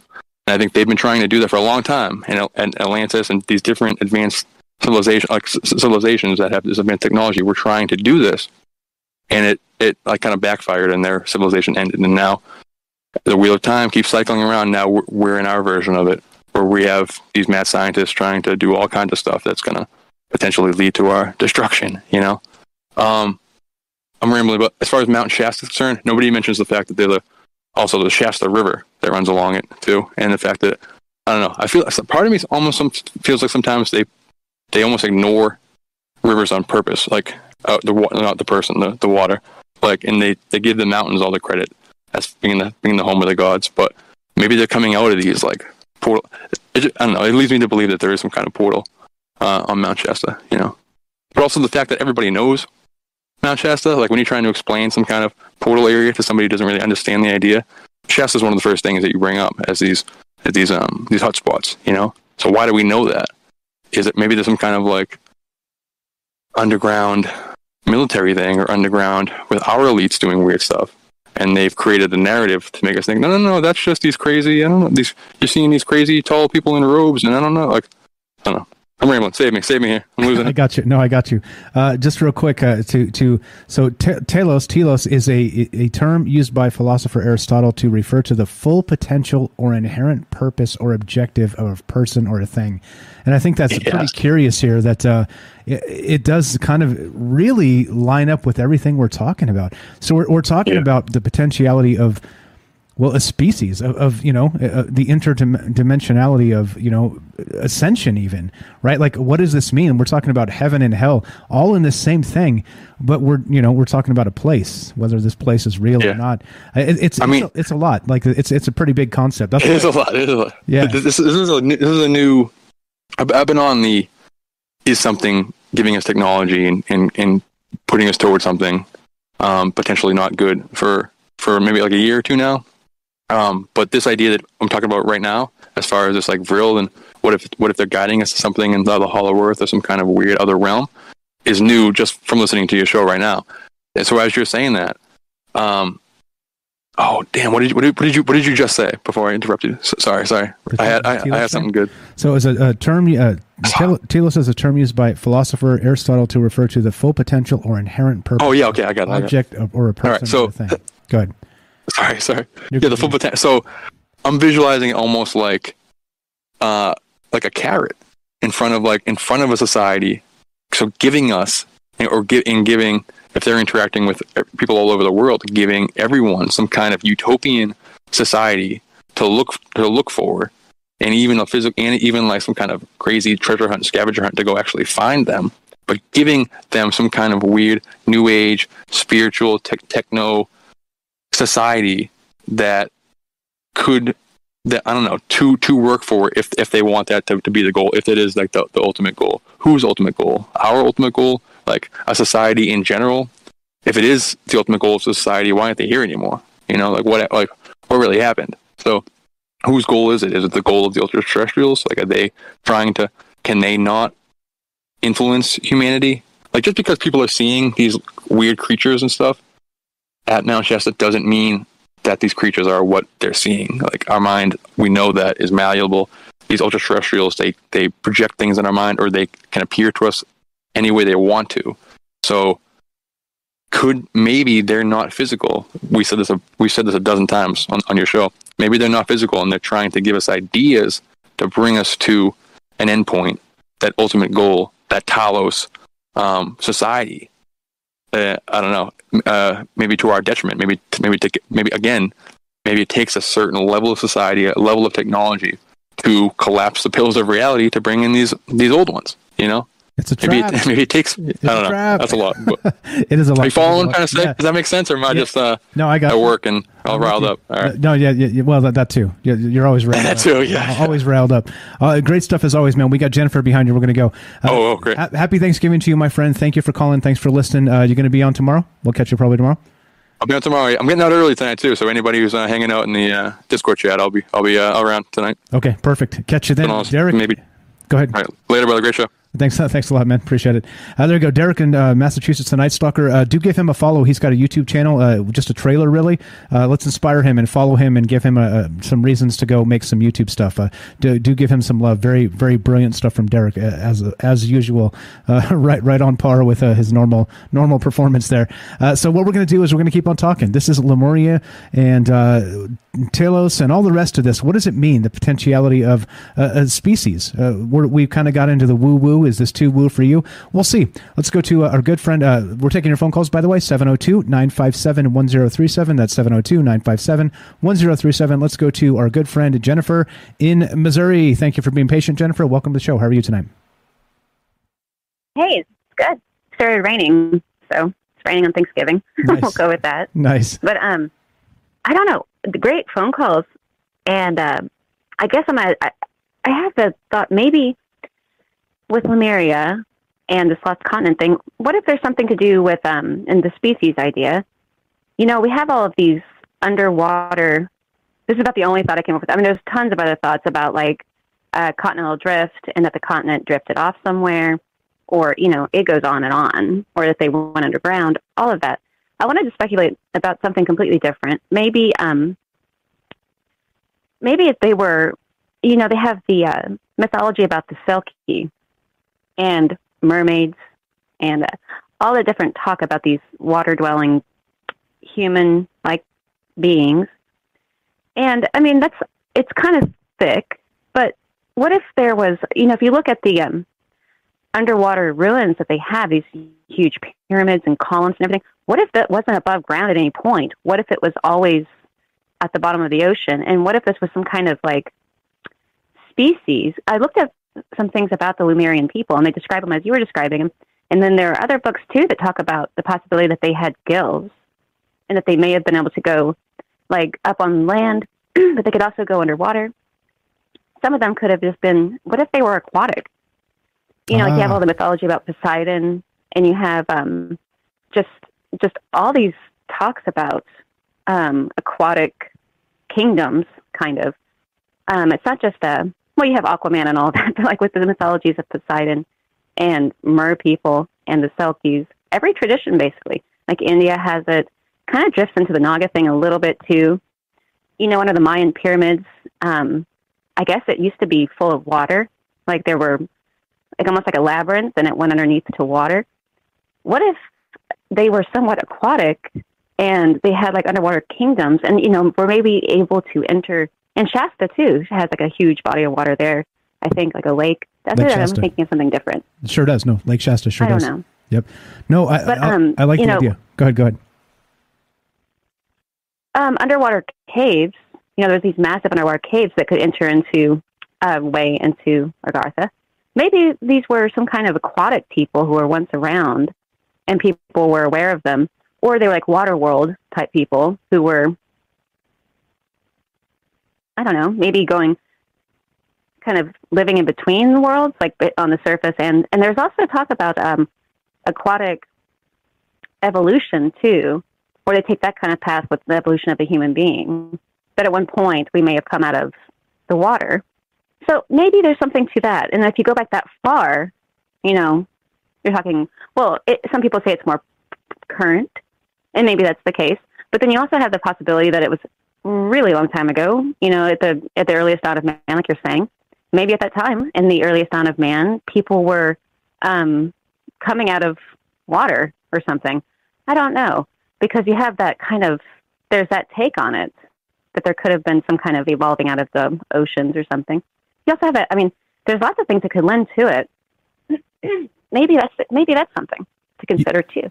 Yeah, it Possibly. makes sense to me. So if you're thinking in terms of like Atlantis or whatnot, and there was a civilization that was kind of bringing gifts to an ancient civilization, and they came from, very much the flat Earth style, right? Where if you sailed too far, you would fall off the edge of the Earth type of thing, right? If you assumed that was the case, and just the very old school thinking here, you would. It would make sense that there was an aquatic civilization instead, because when you went out there and expected, the Atlanteans should be here, but there's no continent, right? Well, there you go. That ties all of that together, because they're still there. They're just, right? They're hiding. They're underwater in those caves. As humanity becomes more and more monstrous with, splitting the atom and all the rest of this, you would expect them to probably retreat, right? And back off. Not saying hi to people on the boat with the stories of the sirens and the mermen and the mermaids, like you said. Who knows? The Poseidon stuff. There's a ton of stuff with UFOs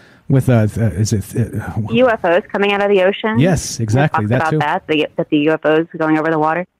So yeah, maybe they were somewhat aquatic, or were living on the ocean floors, or in these cities that they have these amazing ruins that people think it was dumping sites, but in some cases it's kind of impossible. But it could be that it was just land dropping off, but maybe they never did. Maybe it was always there, and it's the remnants of an underwater species of people. I don't know, but there's always the possibility that there's these enormous. I think under Antarctica too, there are heated underwater caverns that they say are like underwater caves under Antarctica that are almost like subtropical warm water, and you can only enter them though if you were going deep under and into an underwater cave, which is really. But you also have oxygen pockets, but that would be toxic air. But I mean, I don't know. Maybe they are entering through. Maybe they're somewhat aquatic, and maybe humanity did evolve to be. I mean, there's still similarities that how humans are kind of similar. I don't know, but you never know. Could be something to do with an aquatic species of human that were maybe. I don't know. It seems kind of far-fetched, but maybe. You never know. Hey, maybe's good enough for me. Douse me in maybe juice and call me. Give it the thumbs up for sure. Yeah. I think that's why we do this, right? Because like Derek was saying, it's the same thing with me when I'm speaking, right? like things kind of click into my mind that I hadn't even considered. And I spent some time, at least a few hours thinking about the things I'm going to talk about before I talk about it. And so I think that I've got it all covered, right? But then you guys call and blow my brain up every night. And those things, when you start thinking for your, hearing other people speak too, it's like, oh yeah, this, the other thing, right? I've missed it all, right? You guys are just bringing it up too and going, oh, by the way, one of the most... Robert made me think about it, because I've always thought of it being just like a continental drift thing, and it was ancient. There was the continental drift, and the old Earth was called Ur, and then you have Lemuria, which means like, maybe it was like the people of Ur, like the first Earth before it split up the continents, and we have the Gondwana and Pangea and all that. And I just wondered if maybe that was that civilization, and that works too. So there's several different things it could be, or it could be really far out there, because the mythologies about these Poseidon, which I don't know, that kind of represents just like how the ocean is, one of the most powerful things on the planet. But I don't know. If you think about the hollow earth theory and the underwater caves and the bottom of the floor of the ocean, how it's unexplored and everything, there may be something to it. And then the people always seeing the Navy, seeing them coming and going from the water. And there could be something to it, of a civilization that either was living permanently under. I find that very hard to believe that they could breathe, that there would be a species of human that would be breathing water, but you just, if you're when you're thinking about these kind of topics, you have to kind of, I don't know. Suspend your disbelief for a moment, which is okay. Yes, absolutely. Yeah, which is totally okay. Totally. All right. Great stuff as always. I'll talk to you later. Great stuff Happy as holidays, always. you guys. Thank you. You too. Happy Thanksgiving to you and the family. Have a good night. Thank you so much for calling. You too. You as well. Thank you. There you go. If, again, please give Jennifer a follow. She's got a YouTube channel. Link is in the description. Always great stuff. Like I said, the embarrassment and riches of this show is all the amazing callers, and you see what I mean by that, because, well, we've got amazing callers that call into the show. So please give them some love. If you scroll down, all the links of the folks who called in tonight: Robert, Night Stalker, Jennifer here. Who else did we miss? Anybody else? The links are down below of the folks that typically call into the show, and you can give them a follow. I would appreciate that very much. Let's spread some love, and a lot of good ideas flowing. And that's what this is about, right? It's about getting together and taking that moment to suspend your disbelief and consider all the things. And that's what we're doing. So as we finish up tonight, I don't know. There are no answers here. Like I always say, if you're looking for answers, you're in the wrong place. Because I don't think there are any answers here. I think instead, some of the questions are, getting us closer to what may be an answer. And I think that's the important part. It's asking some questions. And, we do our best. We're only human. And as you can tell, we range far and wide. Tonight, Lemuria. I don't know. You tell me. I don't have an answer. And, well... I'll tell you why. Peter, hang around. I'll tell you why we fixate on water, or why it's possible that we should. We'll continue trucking. If you're listening to us on The Fringe FM, stay tuned for Joe Roop Lighting the Void. If you're listening to us on any other platform, including the podcast feed, stay tuned for a third hour of Troubled Minds. We're still taking your phone calls, still talking about Lemuria, these ancient civilizations, maybe these water portals, and Mount Shasta. So, as we finish, be sure... be strong, be true. Thank you for listening. From our troubled minds to yours, have a great night.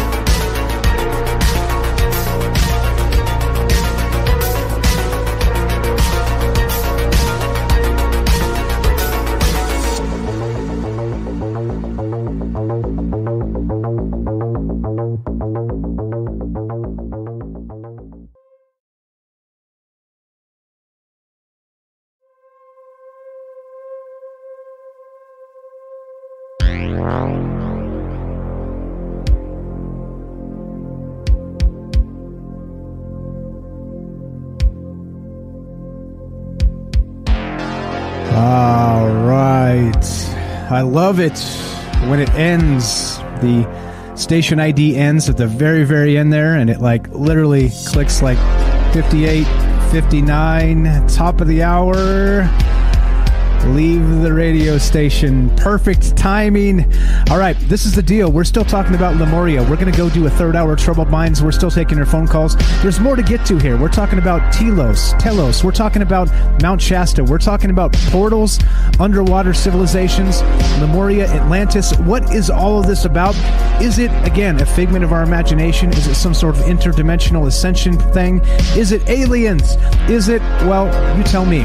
Basically, that's what's going on here. I have no idea. I wish I had answers, and I don't. I only have questions. And the more I think about it, the more I listen to you guys call in and say amazing things, the more questions I have. And of course, well, I think that's what makes a good conversation. So we're going to keep on doing that, keep on trucking.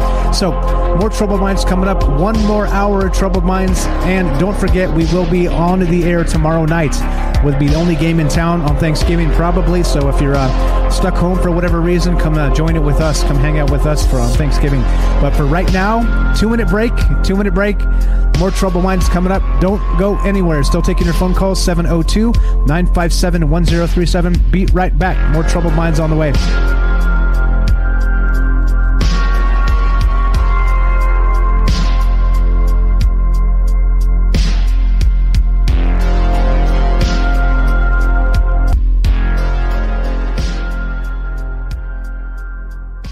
All right, welcome back to Troubled Minds. I'm your host, Michael Strange, and we are streaming on Rockfin, D-Live, YouTube, and Twitter, and we're taking your phone calls tonight. As this is the third hour, we are now off the fringe, and which means, you know, we can let a F-bomb slide here or there. So if you're you got a potty mouth and you're trying to avoid that the first couple hours for that reason, well, we're free and clear. Just a couple things, of course, regarding the social media and YouTube and all the rest of that. Try and keep the conversations about the pandemic to a minimum, because it gets you flagged for talking about crazy stuff, right? You know what I mean? Wink, wink, crazy stuff. So there you go. Just they're watching, they're listening. So yeah, you'll get put on a list, I'm pretty sure, which you probably already are just for listening to the show. But you don't want to be on as many lists as possible. It's not like one of those what do you call them? The life goals or whatever. You're good, Peter. You're good. Just saying. Just saying if you call in, you're good in the chat. But just saying if you call in. So anyway, I got Rohan here. We're going to go to you, Rohan. Hang tight. Going to go to Matt real quick first. He just beat you in there as far as I saw. We're going to go to Matt in California. Then we got Rohan on deck. We're talking about Lemuria tonight. We're considering all the possibilities here. Is this stuff real? Is it real regarding maybe Atlantis, Lemuria, this whole thing? Talking about Telos, or Talos, however you want to say it, Telos, in Mount Shasta. And, of course, what that name means is this. Telos is a term used by philosopher Aristotle to refer to the full potential or inherent purpose or objective of a person or a thing. And so it kind of makes me believe that this idea of this underground city in Mount Shasta, Telos as it were, however you want to, I don't know exactly how to say it, but Telos, that if that is the idea here, it seems like it's more of a spiritual idea than a place. And so we're talking about portals and water and all kinds of stuff. As usual, blowing my brain up. You guys are amazing. 702-957-1037. Let's go to Matt in California. Welcome to the show, my friend. Happy Thanksgiving. How are you tonight? Hey, Mike, how's it going? Doing good. You're living the dream, man. Yeah. Talking weird shit when the moon is out. What's on your mind, my man? Just talking about Lemuria tonight, looking it up in this book. It's a mystical encyclopedia of mystical and paranormals. And Lemuria is in here, so I'm kind of learning about it too. But I just want to say, I believe that, the Earth is alive. The Earth is constantly moving, shifting, and all that. You look at Pangea and how it's moved to now. And so I think, when we talk about ancient civilizations, we talked before about Tartaria, which has some crazy stuff, and, we don't have much evidence of it because it was buried by a mudslide. And then we have Atlantis sank into the ocean. And then here we have Lemuria was destroyed by volcano. So I think, there might have been civilizations way, way, way before. We don't have any evidence of it. So we're kind of just piecing together the puzzle, of everything. But yeah, I think there was these ancient societies existed, and they're just the survivors of the aftermath of what happened to their colony, they have passed down some of their treasures or artifacts, and that's where a lot of these artifacts are coming from, like the Mayans, the Egyptians, the Greeks, and the Native Americans. Maybe they had some sort of passed down knowledge of this, but we're just kind of guessing because a lot of the stuff was destroyed. Yeah. So I just think that. Yeah, go ahead. No, well, I think that's part of it too. Is this, those the big cycles, right? And so, kind of like you're describing, like the Earth is its own self-sustaining organism; it's alive. The Gaia hypothesis, right? And meaning that it's kind of eating up these old civilizations anyway. You can only trace back so far before the Earth gobbles up evidence of whatever, right? And that's part of the strangeness here is that is this a real place? What do you think? What does your book there say regarding these places? Were they real places, or are they actually not? Maybe they're like spiritual places. Back to that ascension. The term telos, right, means the full potential or inherent purpose or objective of a person or a thing. It does seem like more of a spiritual thing. You know what I mean? No, yeah, I believe they're real places.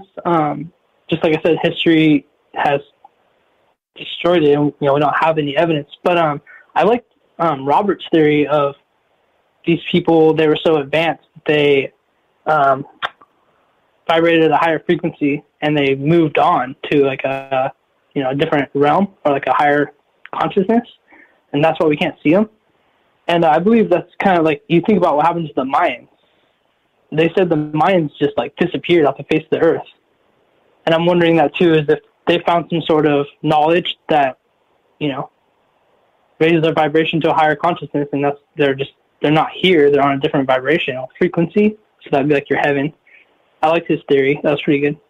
Yeah, pretty good stuff. I liked it, especially too, like the ultra-terrestrials. And again, if they did go kind of retreat after this, whatever this cataclysm was, think of it this way, right? I've heard this before, the term of a psychic nuclear bomb, right? What if there was like this, it was like an ascension, these old ancient Lemurians, right, were not necessarily like attacked by something physical, but it was by some sort of a psychic attack that ran them out of that point of ascension that they reached, that pinnacle of whatever it was that they said that the Shangri-La that was these amazing civilizations of Atlantis and Lemuria.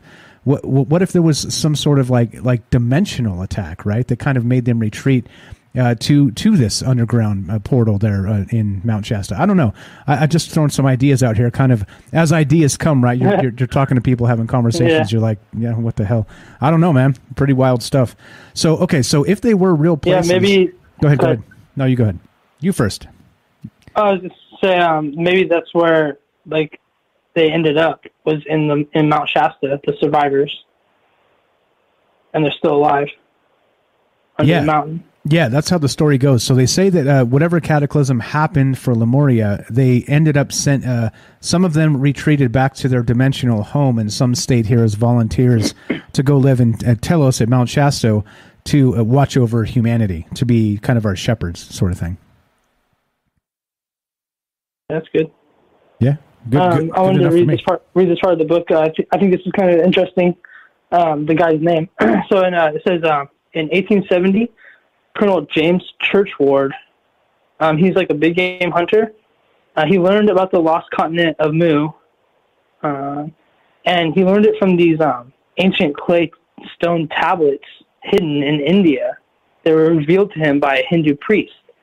He said human beings appeared on Mu some 200,000 years ago, evolving into an advanced race of over 60 million people in 10 tribes. About 12,000 years ago, a massive volcanic eruption, earthquakes, and tidal waves destroyed the entire continent. Survivors escaped to other lands. But I think that's kind of interesting that how long ago that was, because I think Atlantis was 19,000 years ago. So they're kind of around the same time period. But I think Lemuria was first, because they talk about Lemuria being like the original Garden of Eden.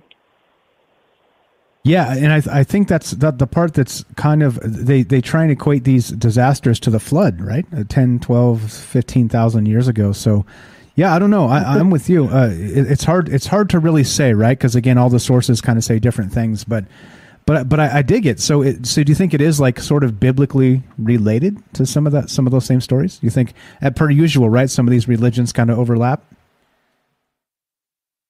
Yeah, it could be the stories they're talking about ancient civilizations, but I think all the like you said, some people like escaped, and I think that's where like you get the Egyptians and the Mayans and all these different people have the same kind of stories.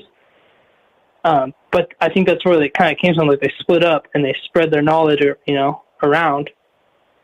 And this is the artifacts that we're looking at could have been originally from them, passed down to like the Egyptians, and then from there, that's the evidence, the only evidence we have left. Yeah, that makes sense to me. And I mean, clearly, I think one of the most obvious things here, I got an article up here that says why civilization is older than we thought. And I think even by academic standards, right, they're starting to kind of realize that they were off the mark by quite a bit. But I think it's even quite a bit more than that. This stuff goes back, who knows? I mean, we're talking about Bakhtuns, right? We're talking about that whole Mayan calendar long count stuff. Like we're a population of people with anxiety, or not anxiety, amnesia, anxiety also, but amnesia. Yeah, totally amnesia. Don't forget the anxiety, because let's add that. Sorry, yeah. Gotta add that. No, yeah, you're totally right. You're totally right. It's my brain trying to make shortcuts as I think. I'm trying to think and then speak at the same time and be ahead of my words. It doesn't always work, as you guys know.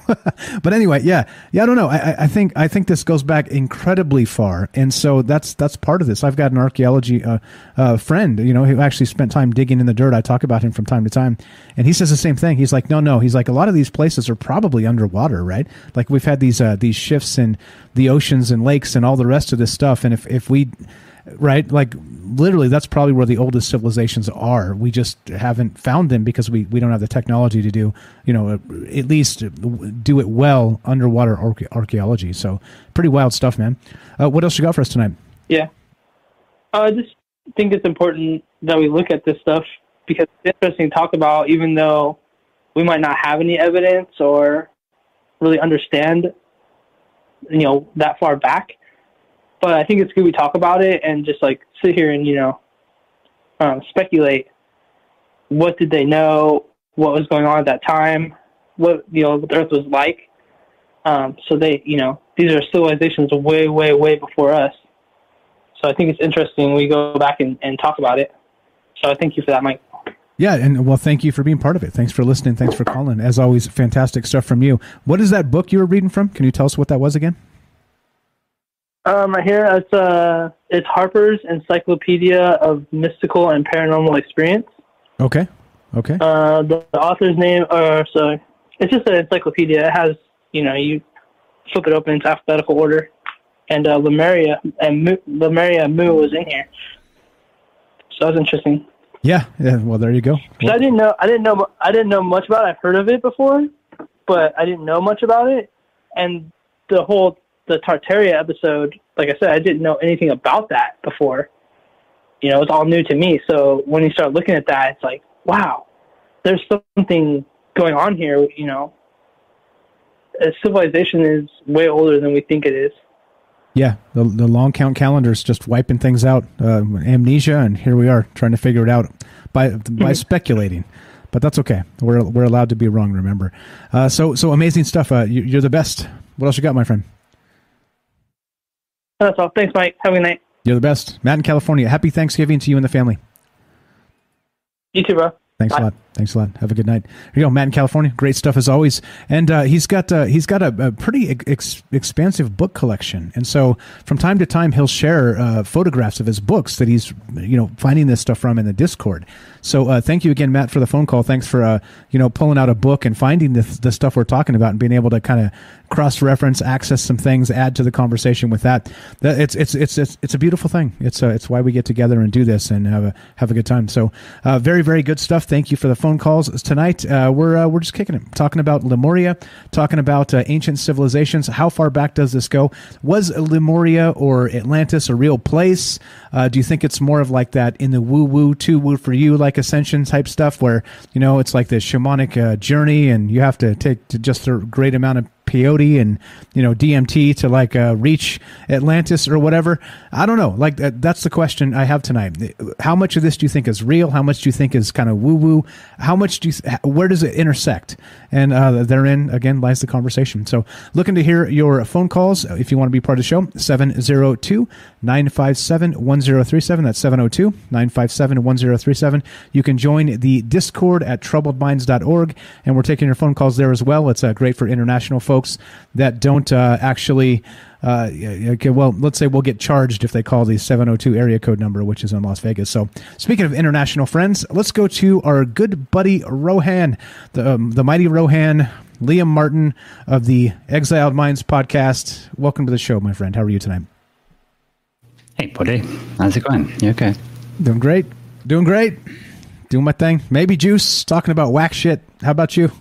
What's going on, my man? Yeah, I'm sure. I'm enjoying listening to whack shit. Right on. What are your thoughts on this regarding so clearly the ancient civilizations is a thing. How deep does this go? Do you think these are physical places, or do you think it's some sort of that spiritual meditation, woo-woo ascending to these places? What I'm sure you had some other ideas too. Go right ahead, sir. Well, how deep does it go? I suppose to answer that question is we have to ask a question. How deep is your love? Oh, you just the deepest. Just messing with you. That's hot, really. That's so hot. The deepest. You already know the answer to that question. But yeah, just a little joke there. Yeah, it gets deep, man. It gets deep as you want to get. But talking about love, actually, I love Matt's excitement, you know, and his enthusiasm. It's always lovely to hear that, you know. Yeah, no. Well, that's what we do. Talking about is it too woo for you? What's up? Eating the mic. Get out of here. No. Okay. So you tell me. This stuff does go back quite some time. Is there some basis here for actual, like an actual place? For instance, do you think Atlantis was an actual place? Or do you think it's some sort of allegory to some other civilization, or maybe like Jennifer described, maybe some aquatic possible civilization, maybe whether that's ultra-terrestrials or some sort of maybe offshoot of human evolution? Who knows? What do you think? I think there might be somewhere, as you get a lot in history, I think there's a lot of conflation with the Lemuria Atlantis thing, I reckon. You know, obviously I don't have the answers, but when I pull it all together and look at all the themes, I'm thinking it might be something where, like, there's a kind of I think Atlantis was a real place. I think the Garden of Eden might be a real place, a physical place that people like Columbus thought they found. Do you know what I mean? But I think Lemuria might be something separate. I like this idea of, it might be like heaven or another dimension. So to break it down, I think Atlantis was a real place, physical place, and the people got how they got, and they were trying to do some science experiment, trying to make some technology, and cracked the earth a little bit, like made it bubble up on one side, and it created a massive explosion like a super volcano. So I think that's what happened with Atlantis. But I think the Lemuria thing might be something a little bit different. It feels a bit more like, I think there's a physical place, Atlantis. I think there's a real Garden of Eden type place, which is more Agartha, inner earth stuff.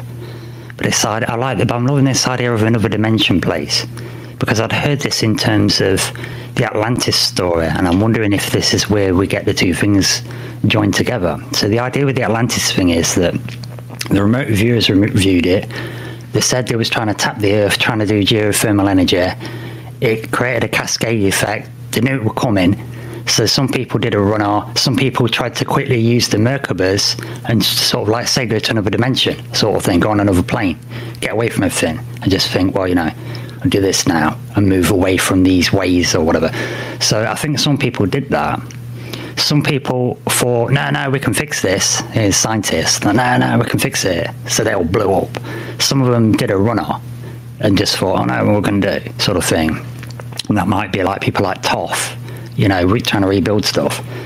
But then I think some people supposedly kind of tries to use the Merkaba to alter themselves. But some people decided to, I mean, this is complicated, but some people decided to change the bodies and become like Bigfoot type creatures. So no matter what happens in the future, they'll be able to survive. They'll be really, really rugged. Do you know what I'm saying? And I thought, well, I know it's a bit of a non-answer, but I think that's what it is. I think it gets really conflated. And like you made the point of, civilization is so much older, and it changes everything. It really does change everything, because it completely puts the final nail in the coffin of Charles Darwin's theory of man as well. So, you know. Yeah, I'm with you, and it all over the place with this. I do like the Merkaba idea. So that's so the Merkaba, refresh my memory here. Like I thought it was like an ascension process that we can maybe ascend to becoming a Merkaba. But I've also heard that they are craft that could take us places. Yeah. Right?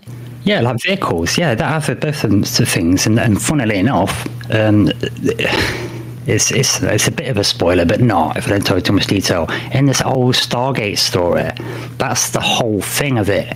That the people who built it were ancient humans that learned to do this like Merkaba type stuff. They learned to so-called quote-unquote ascend. Do you know what I mean? And that's the whole premise of it. And that's why they're not around anymore. Do you know what I'm saying? So that's what I thought was really interesting, because all these things come together. And like saying aquatic civilization, well, hang on a minute. Right, because we've got a film there, haven't we? We've got the film The Abyss, right? We've got that, and we've got a pyramid on the seabed within the confines of the Bermuda Triangle. Okay, and it's supposed to be transparent. You know what I mean? And people went to investigate this. You know, I think it's French and British divers went to investigate it, because the first person that found it by accident was in the 70s, and they confirmed it was there. But that story disappeared really quickly. Do you know what I'm saying? So I don't know. Is that if it's on the seabed in the Bermuda Triangle? I mean, I don't know the height of the seabed there, but that seems too deep for even getting, putting the floodwaters back from 15,000 years ago. Is that so? Well, they're already underwater anyway. Is that the pyramid? Do you know what I mean? I don't know. Yeah, that's a good question, because I mean, when we're talking about those long count cycles, and I like to say Baktuns because, of course, they say the Mayan calendar was, the most accurate for quote primitive peoples. But if we're talking about those long count calendars, and like a mini ice age becomes nothing in those huge cycles, right? Those 20, 30,000 year cycles, and then of course, like they're saying in the chat here, when that ice age melted, of course, the coastal cities are going to be buried like under the water, and that's just the way it is, right? Because, well, for how long did that ice age last? Hundreds, thousands of years, possibly, even a mini ice age. And so clearly people don't stop building civilizations and towns and cities and things just because there's some snow. I mean, talk to our Canadian friends. We got a friend, Sean.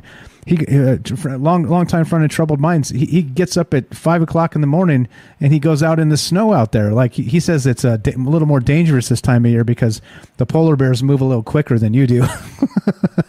I mean, like they were still doing these things, and so when all that melts, well, it puts you underwater, doesn't it? And so kind of it washes those civilizations away. So this stuff, like I don't have a hard time believing that maybe Atlantis or Lemuria or some of this stuff, they actually were real places. But it is fascinating to me that maybe they weren't, and maybe it's ideas, not just ideas like speaking in mythology, but speaking in terms of maybe these ascension processes where, like Derek said, you walk into one side of a cave and don't realize you're actually passing through some sort of like time warp or portal or something, and then you come out the other side and you're in Agartha, you're in Telos or something like this. It's pretty wild. Pretty wild stuff. Yeah, we talked about this because also as well, a great place for those kinds of things. In terms of particle physics, I know that they like to have sometimes have detectors really deep underground because you're using the Earth as a kind of shield. Do you know what I'm saying? And we're talking those really fast, tiny things. That's why you need to be shielded, so you're not detecting anything at all. So if you get any movement, it was definitely a neutrino or a T. You know what I'm saying? So then when I think about that, if only incredibly fast particles can move at deep depths in the Earth, then it's like, well, yeah, they're big places to isolate certain particle types, exotic, you know what I mean? And I think, it kind of makes sense. Like using the Earth as a lens itself. Do you know what I mean? And also as well, the Earth's constantly generating a lot of sound. Which gets into a whole bunch of other stuff, doesn't it? You know, so yeah, the portal stuff, man. That's a fascinating thing. I really love that stuff, Eddie. And they pull in, say summoning, well, not summoning, but getting certain vibrational levels to get the old ones back, sort of thing. And I think, well, there's all that stuff as well. You ever heard about sleeping giants as well in perhaps time dilation chambers? Yeah, so the sleeping giants, right? They say they're the hillsides, right? Like the mountain sticking up is the hip of the giant who's buried underground, right? Yeah. I remember there used to be I seen a YouTube video of this. I don't even know what it was, but it was claiming to be. It would look like a corpse, a dead person, but the one like decomposed, and had all like royal clothes on and jewelry. And these stones over their eyes, and they had all this gold royal stuff on. And they were saying that this was like a giant, not incredibly huge, but they were saying this is a giant that they've found in somewhere in the Middle East. They've accidentally cracked into this tomb or whatever. And this giant, and then that's what I was about. They're in these chambers that are supposed to be really slowing time down, and they're kind of resting, ready to wake up at some point, and they've cracked one of them. And so they're taking pictures of this thing. And it's like, wow. Well, I thought it's nonsense, but these days I'm starting to wonder because, there's been a lot, you know what I mean? And I think, well, hang on a minute, because this gets practical. If we found giant bones, and we've got hundreds of examples of ancient technologies better than today, we're now discovering things about physics and sound and cymatic patterns and Paleolithic cave paintings of the cymatic pattern for iron. We're seeing all this stuff, and it's like, well, if we can do this stuff now, like if we can do genetic engineering now, then we know it's possible, right? So if people of the past, do you know what I mean? If civilization goes back a lot further, it stands to reason that, yeah, they would have figured out how to do it too. So therefore probably did it, And there's plenty, like I say, there's plenty of stories about merfolk all over the world. So it's like, well, why not, right? Why not? It goes back to ancient Egypt too. There's a weird twist with this as well. So oddly enough, like I said, I was digging into this Lemurian civilization stuff, and the Telos and the mountain in Mount Shasta, and how when Lemuria supposedly underwent some sort of a cataclysm, some of them went to Mount Shasta in this town city named Telos underground. All right, but then they say that others went to ancient Egypt and actually assumed the role of gods, which I know. Well, this is kind of near and dear to your heart, right? Exactly where we're headed with this. But they became Ra, and they became Osiris, and they became They went and they helped bring about the ancient Egyptian civilization by teaching us all of those things, right? How to build the pyramids, the whole bit, right? We've talked about this recently too with the mummification processes, and how to basically, like if you're speaking strictly scientifically, how to preserve DNA for thousands of years through the mummification process, right? For what? We've talked about this in the past, but for what, right? There's a lot of weirdness here, and how it all kind of ties in. But go ahead. How about some weirdness for this then? You've heard of Billy Meyer, right? And they've got this group going on or whatever. And I've mentioned this before. I've read all the original Billy Meyer contact notes before he kind of restarted and said, "Oh, the contacts have started again," sort of thing, right? So I read all of them, and he said that he kind of said that there's a group. He kind of said that what you just said. That he said there's a group that split off with this stuff, went to Egypt, but he calls them the Giza intelligence. You know what I mean? And he was sort of saying like, "Oh, they kind of still a few of them left." And they kind of come and screw with them, and come and do little bits and that. It almost makes them sound like they've kind of teamed up with some of the people that help the reptilians, kind of thing. Like they got the little greys or the Orion group or whatever, and then they got this Giza intelligence, which is like the last remnants of all of this stuff, all this the mini bomb Atlantis people. You know what I'm saying? And then, but then when you're talking going into a mountain, I think in underground, and there's so many underground civilization, like inside mountains, that place in Turkey, wasn't there? Right, we've got the Navajo, talk about the ant people. And we come and say, no, we came from underground. The men of two heart and the men of one heart became separate, and then we come out of the ground. And the only Western guy, as far as we know, that ever saw where that place was in America had his eyes removed. Do you know what I mean? So it's like, hang on a minute, this is underground stuff. It's like we're a two-tier civilization. You know what I'm saying? And some of us on the surface, some of us are in either underground or it's in another dimension. Do you know what I mean? That makes sense. It's like a two-tier civilization thing going on. So I don't know, maybe it is about vibration. Maybe we were kind of been kicked out of the Garden of Eden, literally. Yep. Do you know what I'm saying? Yeah. And like you got to sort of get your way back in. But we just got oblivious to all of this stuff because we've been living a fairy tale for a millennia. Yeah. So let's say the Garden of Eden is Agartha. It is underground. It is where ancient Lemuria actually retreated to. I like the idea here, and I would not be shocked, to be perfectly honest. Like being, like we speculate a lot. We say drinking the maybe juice, all the stuff here, but I wouldn't be shocked if there was, critters underground that we have no idea about. It wouldn't shock me at all, even in the slightest. Right? Like we talked about Bigfoot and Dogman and things like this. We've talked about a couple of days ago Dogman, and so if that's the case, right? And maybe these entities do live in these caves and they go deep. I mean, we barely know anything about this planet. We think we know all the stuff. You talk to science, and we've learned a ton. Don't get me wrong, but like there's so much we don't know. Just like Jennifer was saying, the bottom of the ocean is basically unexplored, almost entirely.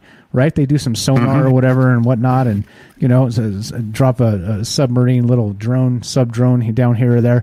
But like, clearly we've never been to the bottom, like in any substantial way. It's wild, man. I've heard scientists say we can literally tell you more about space than what's in our oceans. Do you know what I'm saying? Yeah, exactly. In terms of data, it's like what? Yeah, but that's because we just can't go there. You just can't really do anything. It's just so awkward to work in that kind of environment, isn't it? Do you know what I mean? But I'd say it's all a bit strange, but it's interesting. Telos is the name as well. Telos is the place, because I thought, you get these alarm bells. I get these red flags that come up in my head, and I think Telos was oh yeah, that's more pop culture references. Really obscure one, and it's from a TV show made by the creators, the producers that made the X-Files, and this show wasn't really advertised, so it flopped. But it's actually a pretty good concept, and it's called Space Above and Beyond. And Telos was the first colony we ever made, and there was a bit of a spiritual. It's almost like you had to train for years to get to it. It was like a big glorious thing that humanity was doing, but they get attacked by aliens. Do you know what I'm saying? End up in this big war. Got these aliens that are in like battle suits. We didn't even know aliens existed. They're like, they're completely different. They've got organic craft that they actually fly as a team, like an orchestra. It's nuts, right? But then it turns out that, at the end of the first season, they find one of their planet, and they realise that they found like a layer where they have eggs, and it's all kind of spiritual, like a temple. And they find one of these aliens, not in a battle suit, but they don't know what the aliens look like, because in the battle suits, if you try and take the helmet off, it dissolves the flesh, so you can't see what they look like, to keep themselves anonymous. So unbeknownst to them, they warn this alien that they're going to do this big surprise attack, right? So the aliens immediately sue for peace. And it turns out in the meantime, we found out that planet that we colonised, the government knew there was aliens there and kind of killed them, so they could colonise the planet. So as soon as these aliens saw some compassion from us, they immediately sued for peace, because they thought we was just animals, But, it's almost like it was a big misunderstanding. And I think, oh my God, that's a bit of these kind of themes that pop up in these pop culture stuff. And I think, and then it seems to be that this is seriously, realistically, does seem to be a kind of a rule that you've got to tell people what you're doing. We talked about this before, so I know. What do you think of that, Mike? I like it. I've never heard of that actual episode or that season. You said, or Telos is what it's called. Did they cancel it after that first season, and that was it? Yeah, Space Above and Beyond. Yeah, they cancelled it after one season, but it was a really great show. And it was like the fact that these aliens are the most realistic kind of aliens I've ever seen, because this felt so alien. They felt so different. They knew nothing about them. You know, and the fact that the ships have flown like an orchestra, I thought that was just crazy. That was out of this world, pardon the pun. And they even used there was a brilliant episode where they use a concept from the Second World War, and they send in this. They talk about a story of where someone sent in a fake battleship with real officers on people in officer uniforms, but they're all corpses. So they made it look like it was really important officers that a ship had been sunk. So they thought they'd got a big score, thought they killed a bunch of generals and colonels. And it was all a ruse. They just put uniforms on these corpses and floated this boat in. And they did a similar thing in the space thing. They used one of their ships, these alien ships. But it's so detailed, the way it kind of lays it all out, all the little details, you know. And it's brilliant. I really recommend that show. And they even introduce clone warriors as well, that are almost like they're the new outcasts because they've all been cloned and born at 18, so they've got no families. So everyone thinks of us as inhuman. So that's like the new racism. It's crazy, man. Right. We're going to be pretty soon. It's coming. We're going to be waving signs for robot rights. You'll see. It's on the way. Robot rights. Robot rights. Robot rights. It's coming. It's coming. It's coming. Just because, once the robot overlords show up, if we're not nice to them, they're not going to be nice to us. That's for damn sure. All right. So great stuff there. As always, what else you got, my friend? As everybody knows here, Liam Martin, the famous Mighty Rohan, he's got a podcast called Exiled Minds, and you can check that out in the description down below. Link in the description. Go check him out, and definitely give him some love. What else you got on this, man? Civilization's old, and who knows? Meditations and portals and shit, man. It's all right. I got a question for you, because I don't know if you know. I said, why do you have submarine bases in the desert? Why would you? What do you mean? Why would you? There's a submarine base in America in the desert. I can't remember where it is now. It's like years ago. And I looked at this actual submarine base in the desert, right? And it was linked into that. You know, there's tunnels for submarine. You know, we say, you can get into a secret entrance in Antarctica, and that film was it Land That Time Forgot, where they go for a tunnel in a submarine and end up in another place. And I thought that's interesting, because you're supposed to get these tunnels all over the place, aren't you? Do you know what I mean? It's like, but in the desert, I thought it was weird to have a sort of navy base. It don't mean there's ships there, does it? Just because it's a navy base. I just thought that was kind of funny. Yeah. I don't know.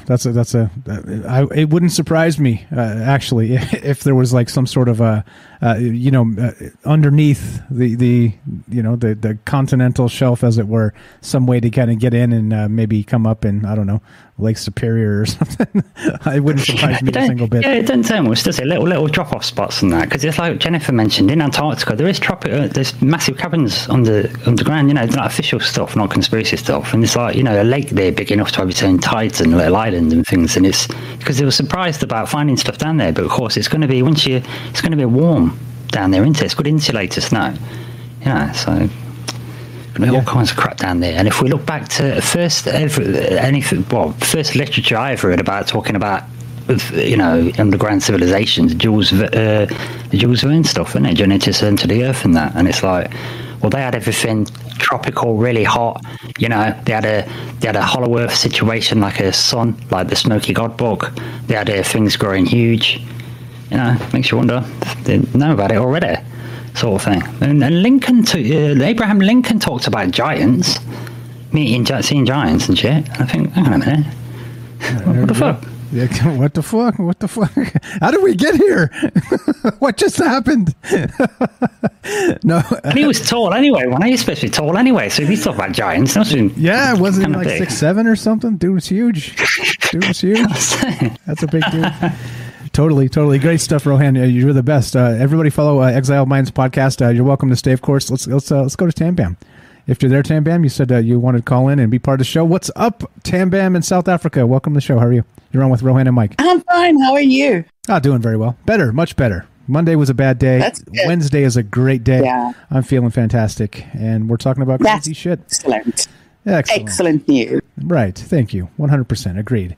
What do you think about all this stuff regarding, again, back to let's say Atlantis, let's say Lemuria is where we started. Do you think these were real places, or do you think there's something to this kind of portal effect, or maybe this woo-woo ascension stuff? I don't know. What are your thoughts on all this? Well, I had such a chuckle just now because I was just thinking, listening to everybody on the show, all the callers are just so fantastic. And they just, for me, everybody is vibrating every time you have a show, they're all vibrating a little bit higher, that eventually, I swear to fuck, one of these higher beings are going to come to your troubled minds group and say, hey, like, fuck, well done. You've ascended because you can't get any higher. Like, fuck, let's go. You know? Let's go, Brandon. Let's go, Brandon. Exclusive interview. Good stuff, Cam. Hopefully that happens. Like I said, if I just disappear one day, like literally just, well, it's either Jimmy Hoffa style or maybe I'm in Shangri-La. Maybe, but look, what do we do? Do we call 911 or do we just let you ascend? How would we know? Can you send us a message? Exactly. I have no idea. Good stuff. Funny joke. What are your thoughts here? Go right ahead. I wrote notes for the first time because I actually know nothing about the subject, but my mind goes off on this fucking tangent every time someone calls in, and when you talk as well. So I do believe that Lemuria and Atlantis and Inner Earth are real things. They're like really here. But these beings, these people vibrate so high that we cannot see them, but they still exist today. So their continents still exist. Their places still exist, but they vibrate so high that they're literally on an ascended earth, but they're still here and we can't see them, but they can see us. And it's kind of like, it makes sense because they would want to protect their civilization and the way of their life and protect themselves. And so they hide themselves, in a higher vibration. So that's like one theory of if and maybe they still do exist. Yeah. So that was one. I kind of like it. So if think of it in terms of this, right? Like it is a little bit woo woo to talk in terms of frequency and vibration and these types of things. But Nikola Tesla did it, right? So it legitimizes us. We're good. But point being is that what if we found a way to maybe step into the next dimension? That's the same thing, right? It's literally the same thing. But it's a scientific thing, right? Exactly. So instead of like meditation and Merkabahs and all the rest of this, it's like, well, we popped a particle in CERN and it gave us a portal to, wherever the DMT machine elves hang out. And now that's where they went. And the Lemurians are now the DMT machine elves. I'm with you. I follow you. But let's look at it physiologically and that's in an anatomy sense of terms. If we 100% decalcify our pineal gland and we meditate every day and we follow the ancient whatever of eating plants and we become one with nature, we will vibrate and we have no fluoride in our water and no steroids in our meat and things like that. It is 100% possible that we will vibrate so high. And this is what the Tibetans believe. They meditate and they do these things, and their goal is basically, and I'm dead serious, is to turn into a fucking rainbow. Seriously, They want to vibrate so high that they become light and rainbow light. That is their goal. What's that term? There's the rainbow form. What is that term? There's a rainbow body. Rainbow body. Yeah, it's a Buddhist term, right? Yeah, I'll tell a little secret as well, actually. Just mentioning that only because I wouldn't normally say this, but only because it really fits in. That shit's for real. I know in my experience because I think there's a story behind this, and if you hear the story, you probably know why. That would, if it's ever going to work, that's when it will work. But that's actually happened to me in my hands. I've seen a rainbow come out of my hands before. No shit. For real. I'm so jealous. For real. Do you know what I'm saying? It was costly to get it, but I was like, what the fuck? You know what I mean? But shit happened, man. I'm telling you.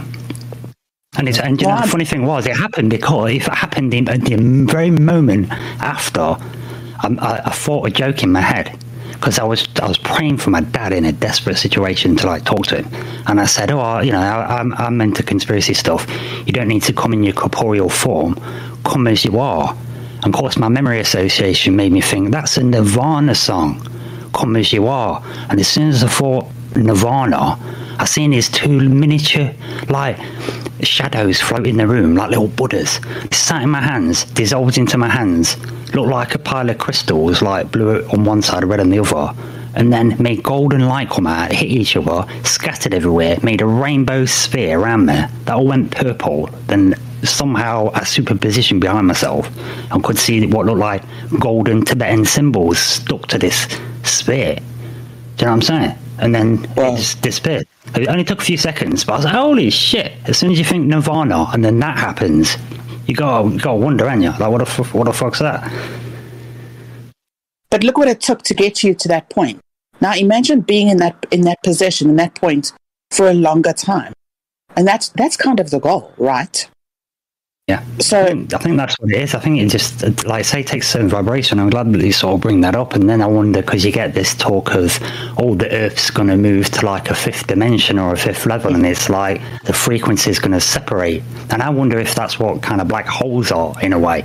Maybe they put spots in space where things have got so dense and so heavy that it kind of splits off. Do you know what I'm saying? So then that makes, it's almost like defragmenting your hard drive. So if you be reading negative while the Earth and the planet and the animals and everything wants to move up, well, if you won't, then eventually it's got to break away. Like, it's so dense, it like stretches away from the fabric of space and then kind of almost breaks off. So then the negative stuff's got its own hard drive, so it can go ahead and do that. It's got an environment that suits it.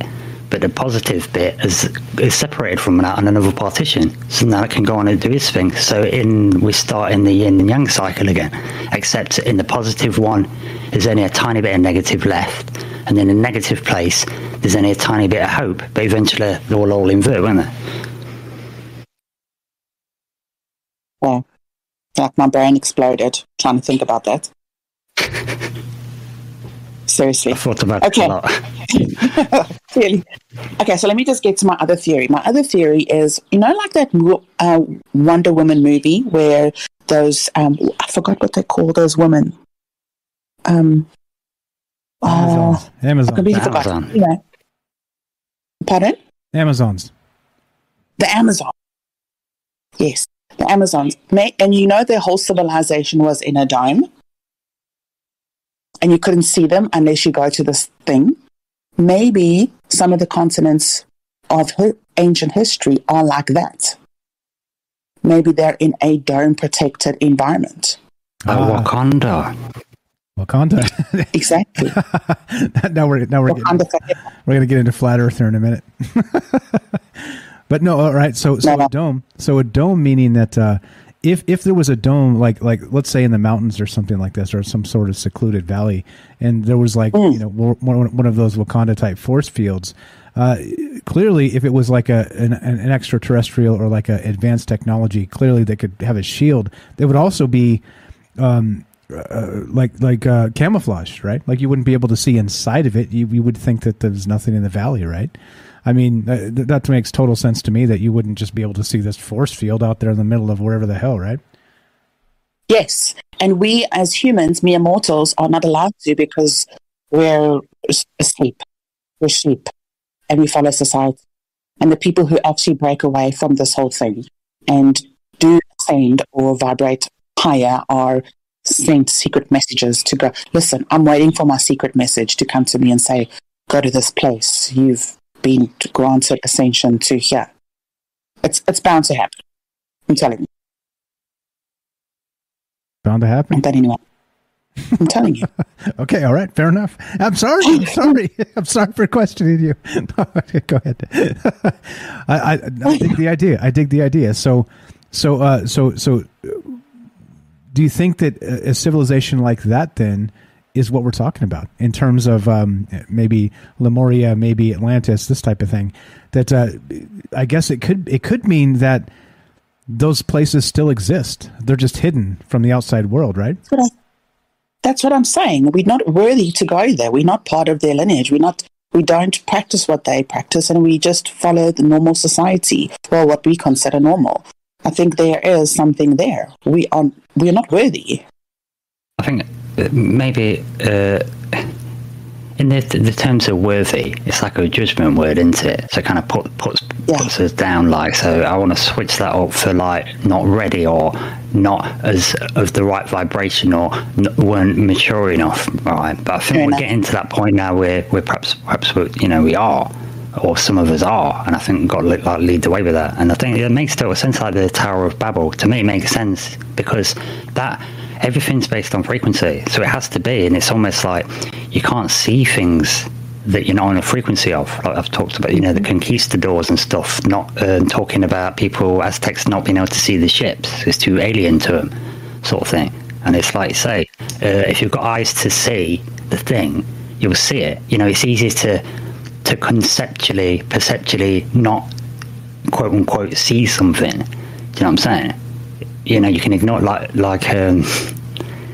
if someone's pulling the wool over your eyes. Some people, if you know the truth of something, it don't work, does it? But if you don't know about the thing, then it's all like a perception thing. Like I said, the vibration stuff, it really, really makes sense. It really makes sense to me. Yeah, me too.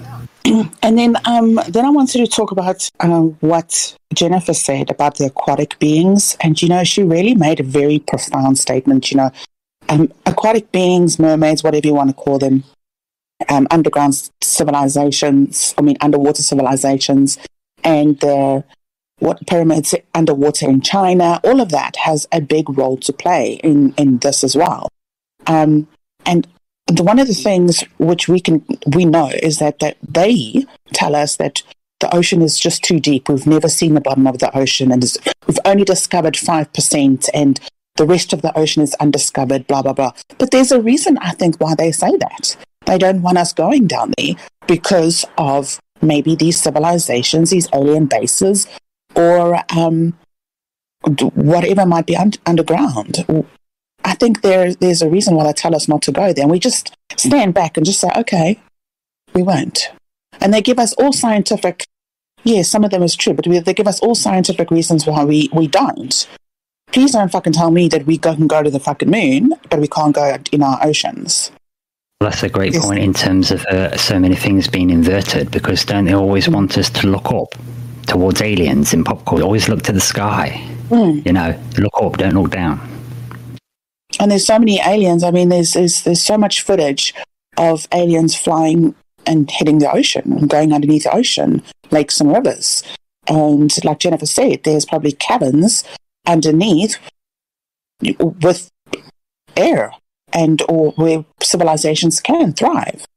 So it all makes sense to me, what she said, completely. And I say that inhospitable or impossible to reach places for us. So if you want to hide, they're the places you go, isn't it? Yeah, and then you know what the best is? If you want to hide something brilliantly, you hide it in plain sight. That is, what is what it is. Okay, then if you take a literal take of this whole story, how, Mike, you showed a map earlier on the show about with the continent of Lemuria, and it's mind-blowingly huge.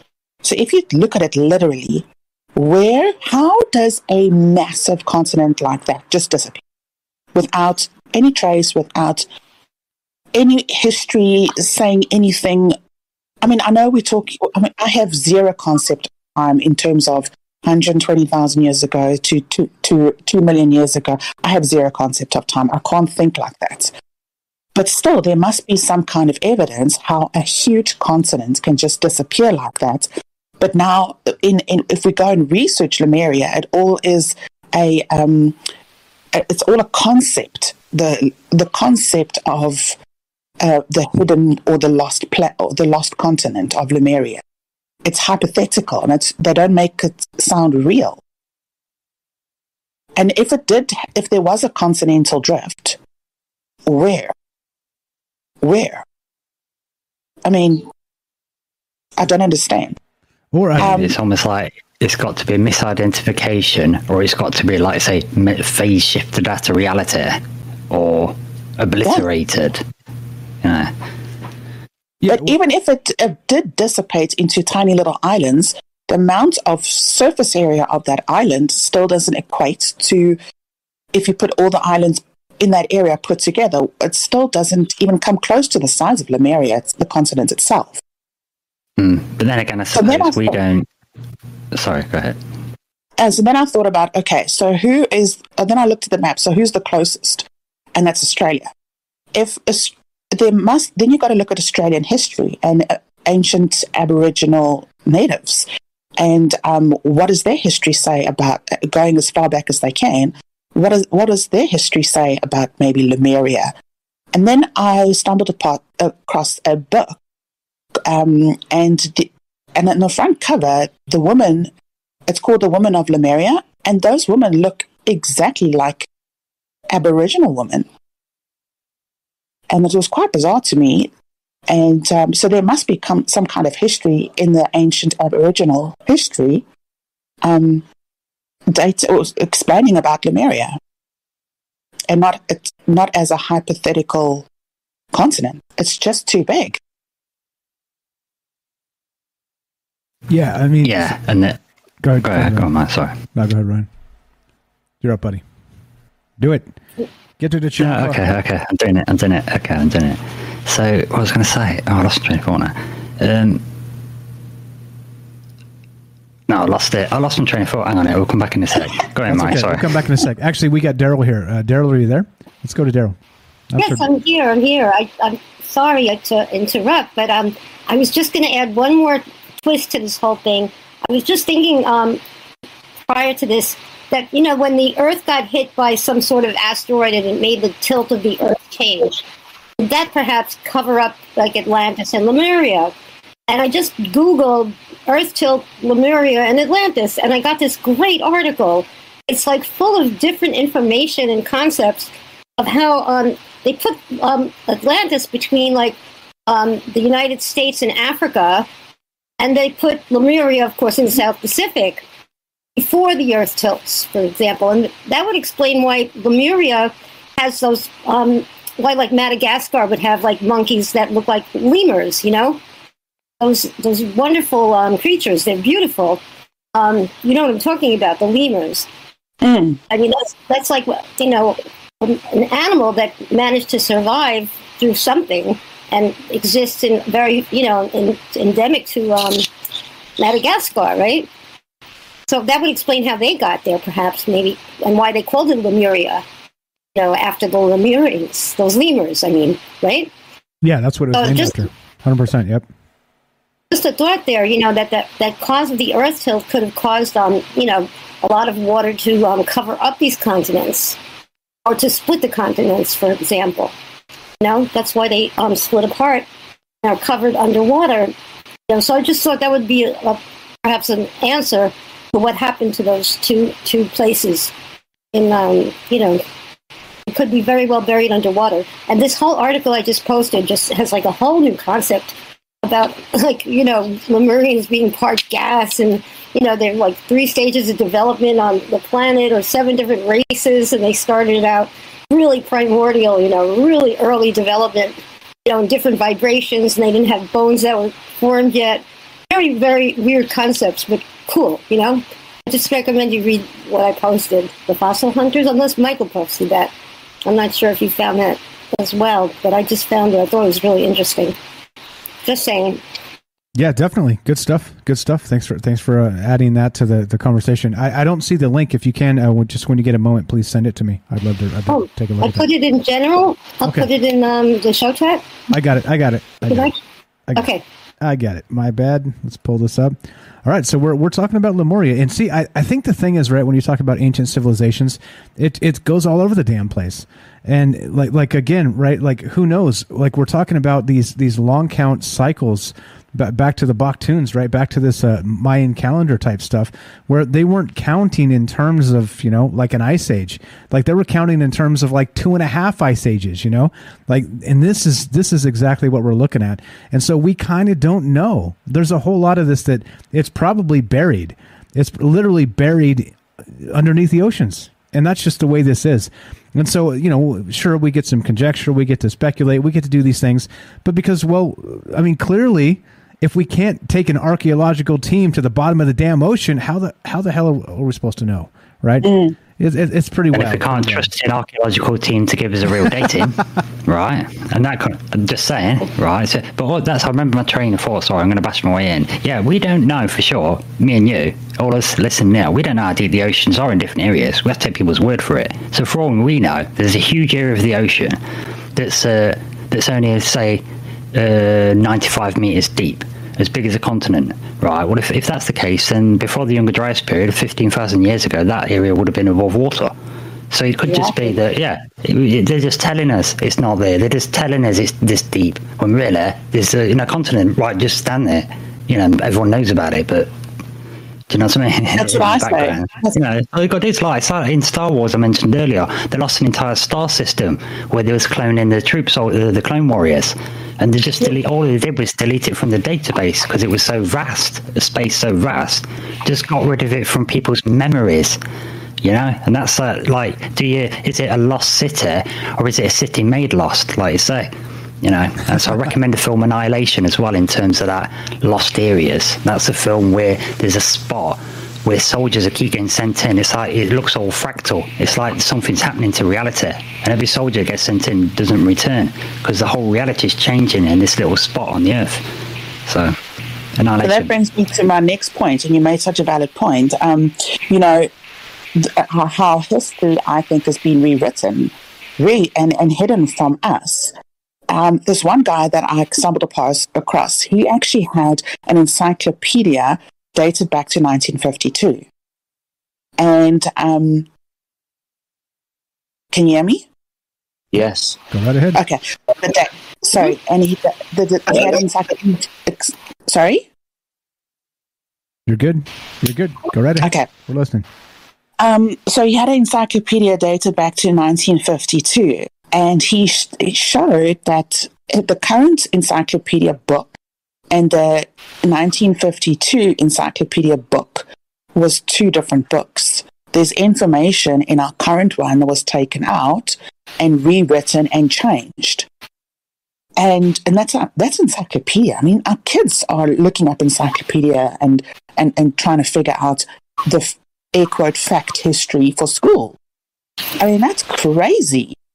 And then I wanted to also quickly just talk about, you know, Ronald called earlier and was talking about heaven on earth, the Eden, if Lemuria was heaven on earth. Go ahead. Go right ahead.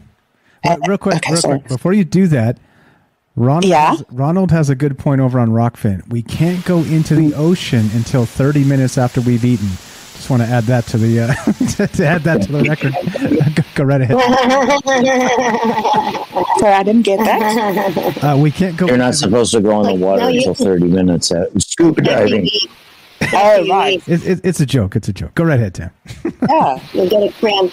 Yeah. So, if Lemuria was, and this it brings everything together. If Lemuria was the heaven on earth, Garden of Eden, you know, as it says in the Bible, it also says that, you know, Eden is actually when Adam and Eve were kicked out, the gates to the Garden of Eden were protected by huge angels.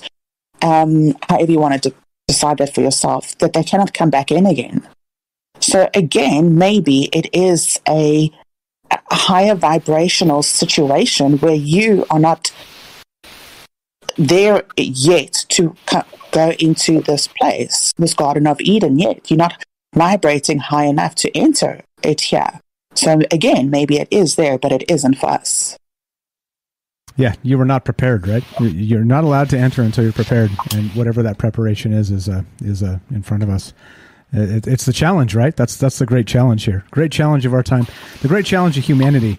I had a good ramble last night on the human condition, and I think this is all what it's all about.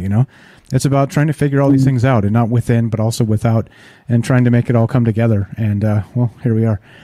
Great stuff. I appreciate you taking notes, Tam, and wrapping that all up like as neatly as you did. Fantastic stuff. Let's thank you, Daryl, for chipping in. Thanks, Rohan. Jay's been here listening quietly. I think he had a point to make. What's up, Jay? Jay in New York. Welcome to the show, my man. Hi, everyone. Fantastic conversation today. Unbelievable. One of the things that I think of is like we go through the timely changes in what's going on with our planet, and I think a lot of that has to do with like the intergalactic orbit around like our galaxy. Everything in space is spinning, so rumor has it through math and all of that we're coming back into the same point in our particular little zone of the universe, that we're in the same spot that when the dinosaurs were taken away. And with the changes in water level, I mean, we even see that now. I mean, that's a major concern even for people in New York City, because, even in Binghamton, New York, the amount of water that comes through there, and it's always back to the water thing. I think some of those things that they think took billions and billions of years might have happened in, years. I mean, we've had a flood here in Binghamton 10 years ago that wiped out a whole town. It's farmland again. It's gone. The foundations are there and stuff like that. I mean, those things happen. And all of those people leave and go somewhere else. If something to more on a larger scale were to happen, people would scatter. We would lose our technologies and things like that. And then it would come back to the stories that we were telling each other and trying to remember the one guy that was holding on to his old books. There's no way he was ever going to give up his old books. But when they remodeled his house, they just threw him in the dumpster because they're a crazy guy with 50 cats or whatever.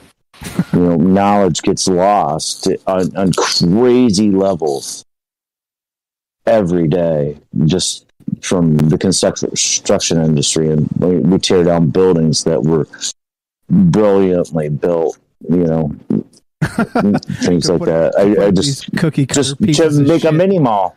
Exactly, to make a mini mall that they're going to strip down in another 15 years to make a better one. Right. No, well, the thing is, though, is now the way that we build buildings and everything else like that, people think that they're really strong with the cinder blocks and the steel roof and the concrete and the gravel and all that crap. But the thing is, though, is those buildings are built. You don't remodel that building. You bulldoze it over. You recycle the rubble in whatever way that you do, and then you just build something new because it's cheaper and easier, faster. It just knowledge lost. That's a knowledge. My house is 200 years old. It'll be here an easy 200 years if nobody does anything, because it'll take it that long to fall down.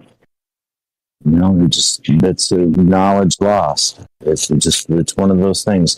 We tell these stories, we come up with Lemuria is the one on the topic of the thing. I look at that, the depth of the ocean out that way, that's relatively shallow.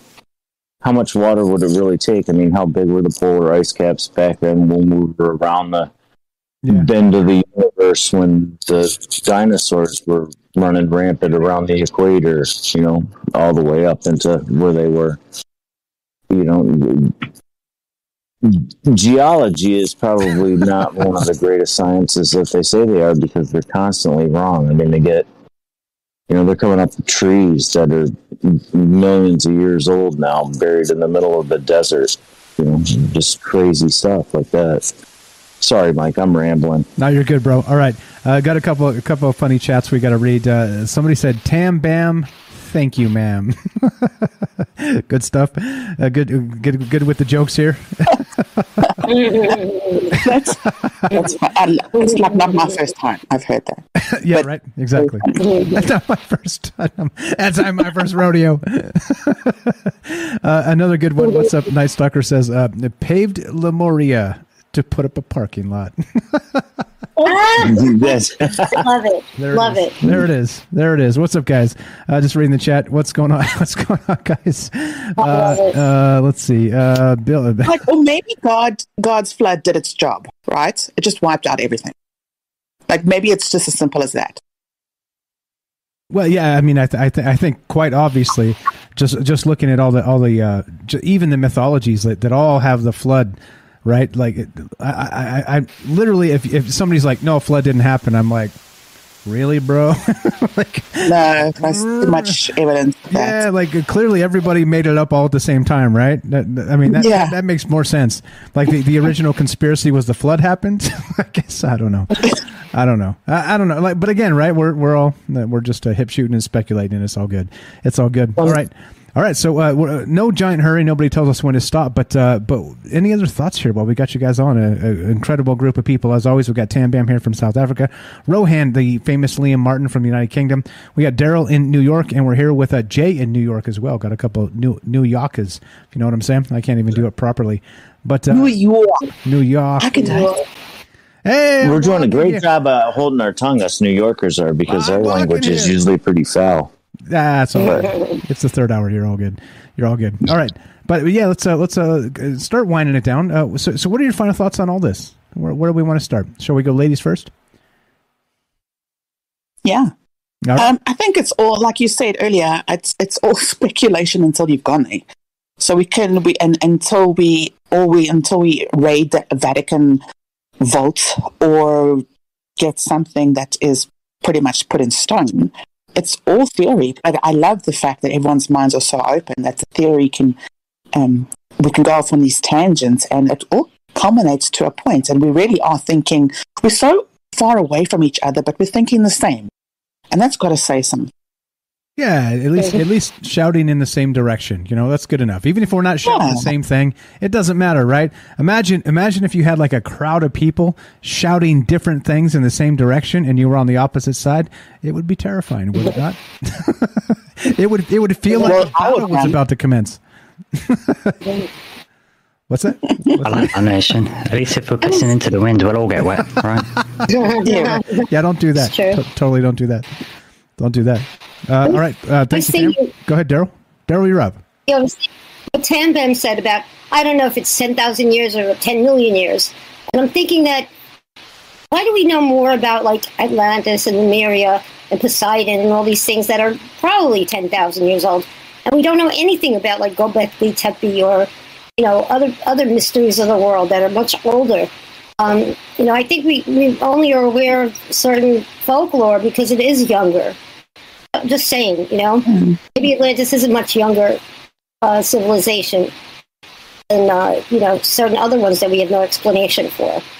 Could we have a little more information? Don't you feel like it might have been passed down verbally?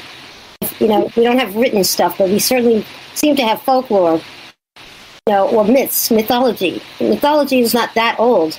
And you look at the grand scheme of things, because that's all like pretty much written history. And I say prehistoric is before writing, believe it or not. And if you look around the world, prehistory doesn't necessarily mean that.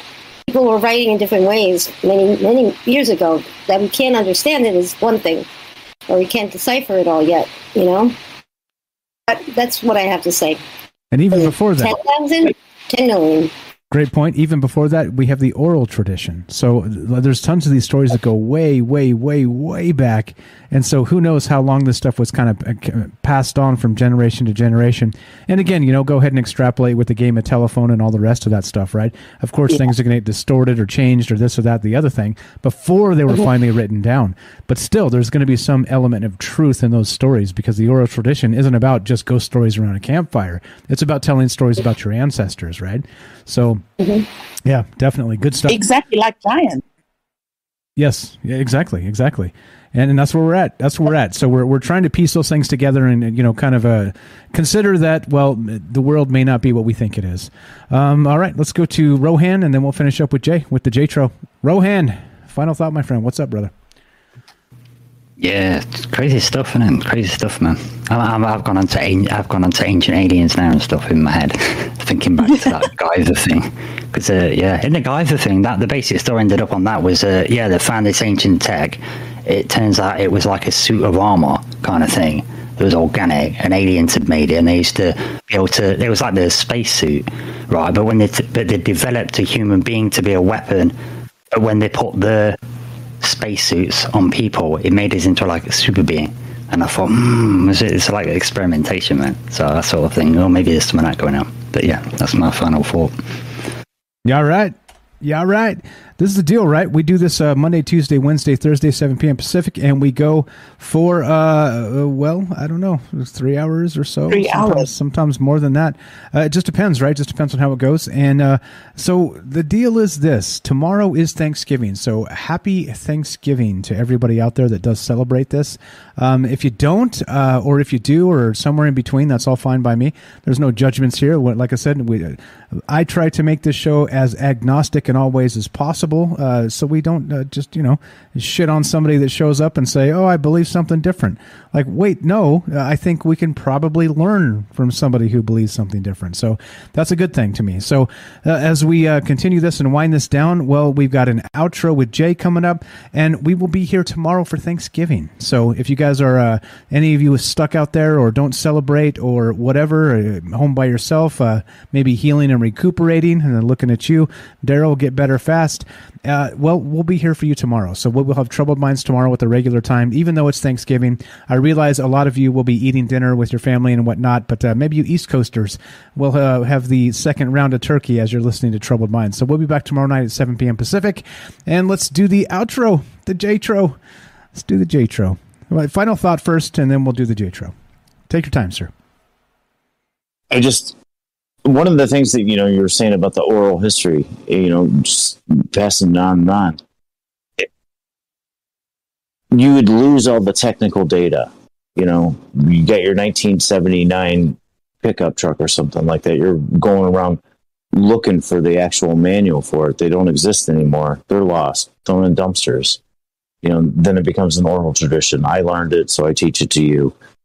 So if we learn as much as we could possibly learn about all these different things, the names might get changed around a little bit. They might not get pronounced correctly or anything else like that, but at least we'll be able to pass that knowledge on. I mean, we're in a situation where we have a group of people here that's unbelievably smart, and we just bombard each other with knowledge about 8 billion different things every day. And that's, try to learn as much as you can and pass it on, share it. That's the purpose of life, actually, is to pass down knowledge that you've learned. It's not just about mating and procreation. It's really passing down you have knowledge. to pass that knowledge on to your kids, or they're not going to do well. What have you learned in your life? Share it. It's not about drinking beer and having sex. What's wrong with you, Tam Bam? I'm sorry. Well, that's what gets you more kids. That's what the hell? I'm making jokes. All right. All right. Good stuff, Jay. Good stuff, Jay. As always, right? What's up? Peter says it's all about mating. It's all about mating. Ah! All right, Jay. Jay, what else? What else, my friend? Let's see what. Sometimes I feel like I'm like playing Grand Theft Auto with guys that are on like level 8 billion or something like that, and I'm the guy driving the Prius, on the way to get a coffee or something. You guys are just. I'm way out of my league. No, you're not. No, you're not. You're here. You're here with your people, and that's what this is about. You're definitely. Do you have? Don't steal my Prius. Yeah, don't steal my Prius. Don't jack me. Please don't. So do you have a J-Tro for us? Shall we do this? I do, absolutely. Okay, just one moment, and I will give you the music. Are you guys hearing yourselves back? Apparently not yet. No. All right. No. Oh, well, shit. I pushed the wrong button, and I guess it didn't matter. All right, so we're going to do this. We're going to play this as the outro. Remember, we'll be back tomorrow night for Happy Thanksgiving. We're going to call it, what are we calling it, Night Stalker? We're calling this Troubled Minds Giving. Troubled Minds Giving. We will be back tomorrow with Troubled Minds Giving at 7 p.m. Pacific, doing the regular radio thing. And here we go. Here's a little bit of music for Jay and his J-Tro, and let's get the hell out of here. Oh. Go right ahead, sir. Be thankful every chance you get, not because life is easy, perfect, or exactly the way you anticipated, because you choose to be happy and grateful for all the good things that you have and all the problems you know you don't. Perfect timing, sir. The bass dropped right as you finished. Boom. Great quote, great quote. The thing is this, right? I find it ironic that we have to pick a day of the year to be thankful. I think Thanksgiving can be every day, and that's what we do here at Troubled Minds. We get together and be thankful. For the moment, we have our health, we have each other, and we have, well, amazing thoughts, and we share them. And just like Tam said, it's about passing on this knowledge. The oral tradition is not lost just because we have the internet. The oral tradition is amplified. Let us speak. Let us think. Let us learn. Let us be together. And let us be thankful for all of that. Thank you all for listening for tonight. Thanks to all the amazing calls, the great people here at the end. We got Tam Bam, we got Rohan, we got Daryl in New York, we got Jay in New York. All the rest of the calls, you know who you are. If I try and list everybody, I will, well, forget somebody, and I'll be in the doghouse. So, you know who you are. Thank you for calling. Thanks for participating. Thanks for all the amazing chat, all the great thoughts. We will be back tomorrow at 7 p.m. Pacific for more Troubled Minds. And as we finish, you know how this goes. If you want to help the show, spread the word. We got a Patreon if you really dig it. If you super really dig it, we got a Rock Fin. That's $10 a month. You get access to all kinds of other cool stuff if you pay for that.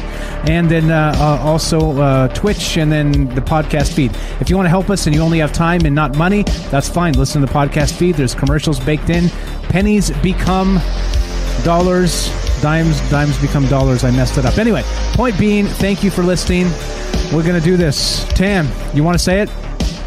As we finish. No.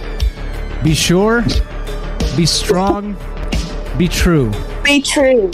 Thank you for listening. From our Troubled Minds to yours, have a great night. Happy Thanksgiving, and we'll see you guys tomorrow at 7 p.m. Pacific. Thank you guys, everybody here, everybody listening. We'll see you tomorrow. All right, this is where we howl, guys. Let it out. Let it out. That was miserable. That was miserable. You guys could do better than that. We're wet chihuahuas, I'm telling you. Miserable. Get down. Give me some. All right. So also, by the way, Algo's in the chat. Algo Rhythm, Mike in Colorado. Looks like we've agreed to do an extra show on Saturday. Stay tuned for that time. We'll announce that tomorrow. Algo and I are going to be on this weekend doing more of this type of stuff, talking about all kinds of whack shit, because that's what I do. That's what he does, and it'll be wild when we get together. There you go. Thank you for listening. More Troubled Minds to yours. Have a great night. We'll see you guys tomorrow. Happy Thanksgiving.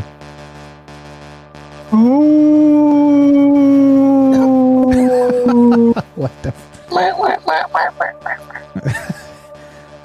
horrible. Horrible.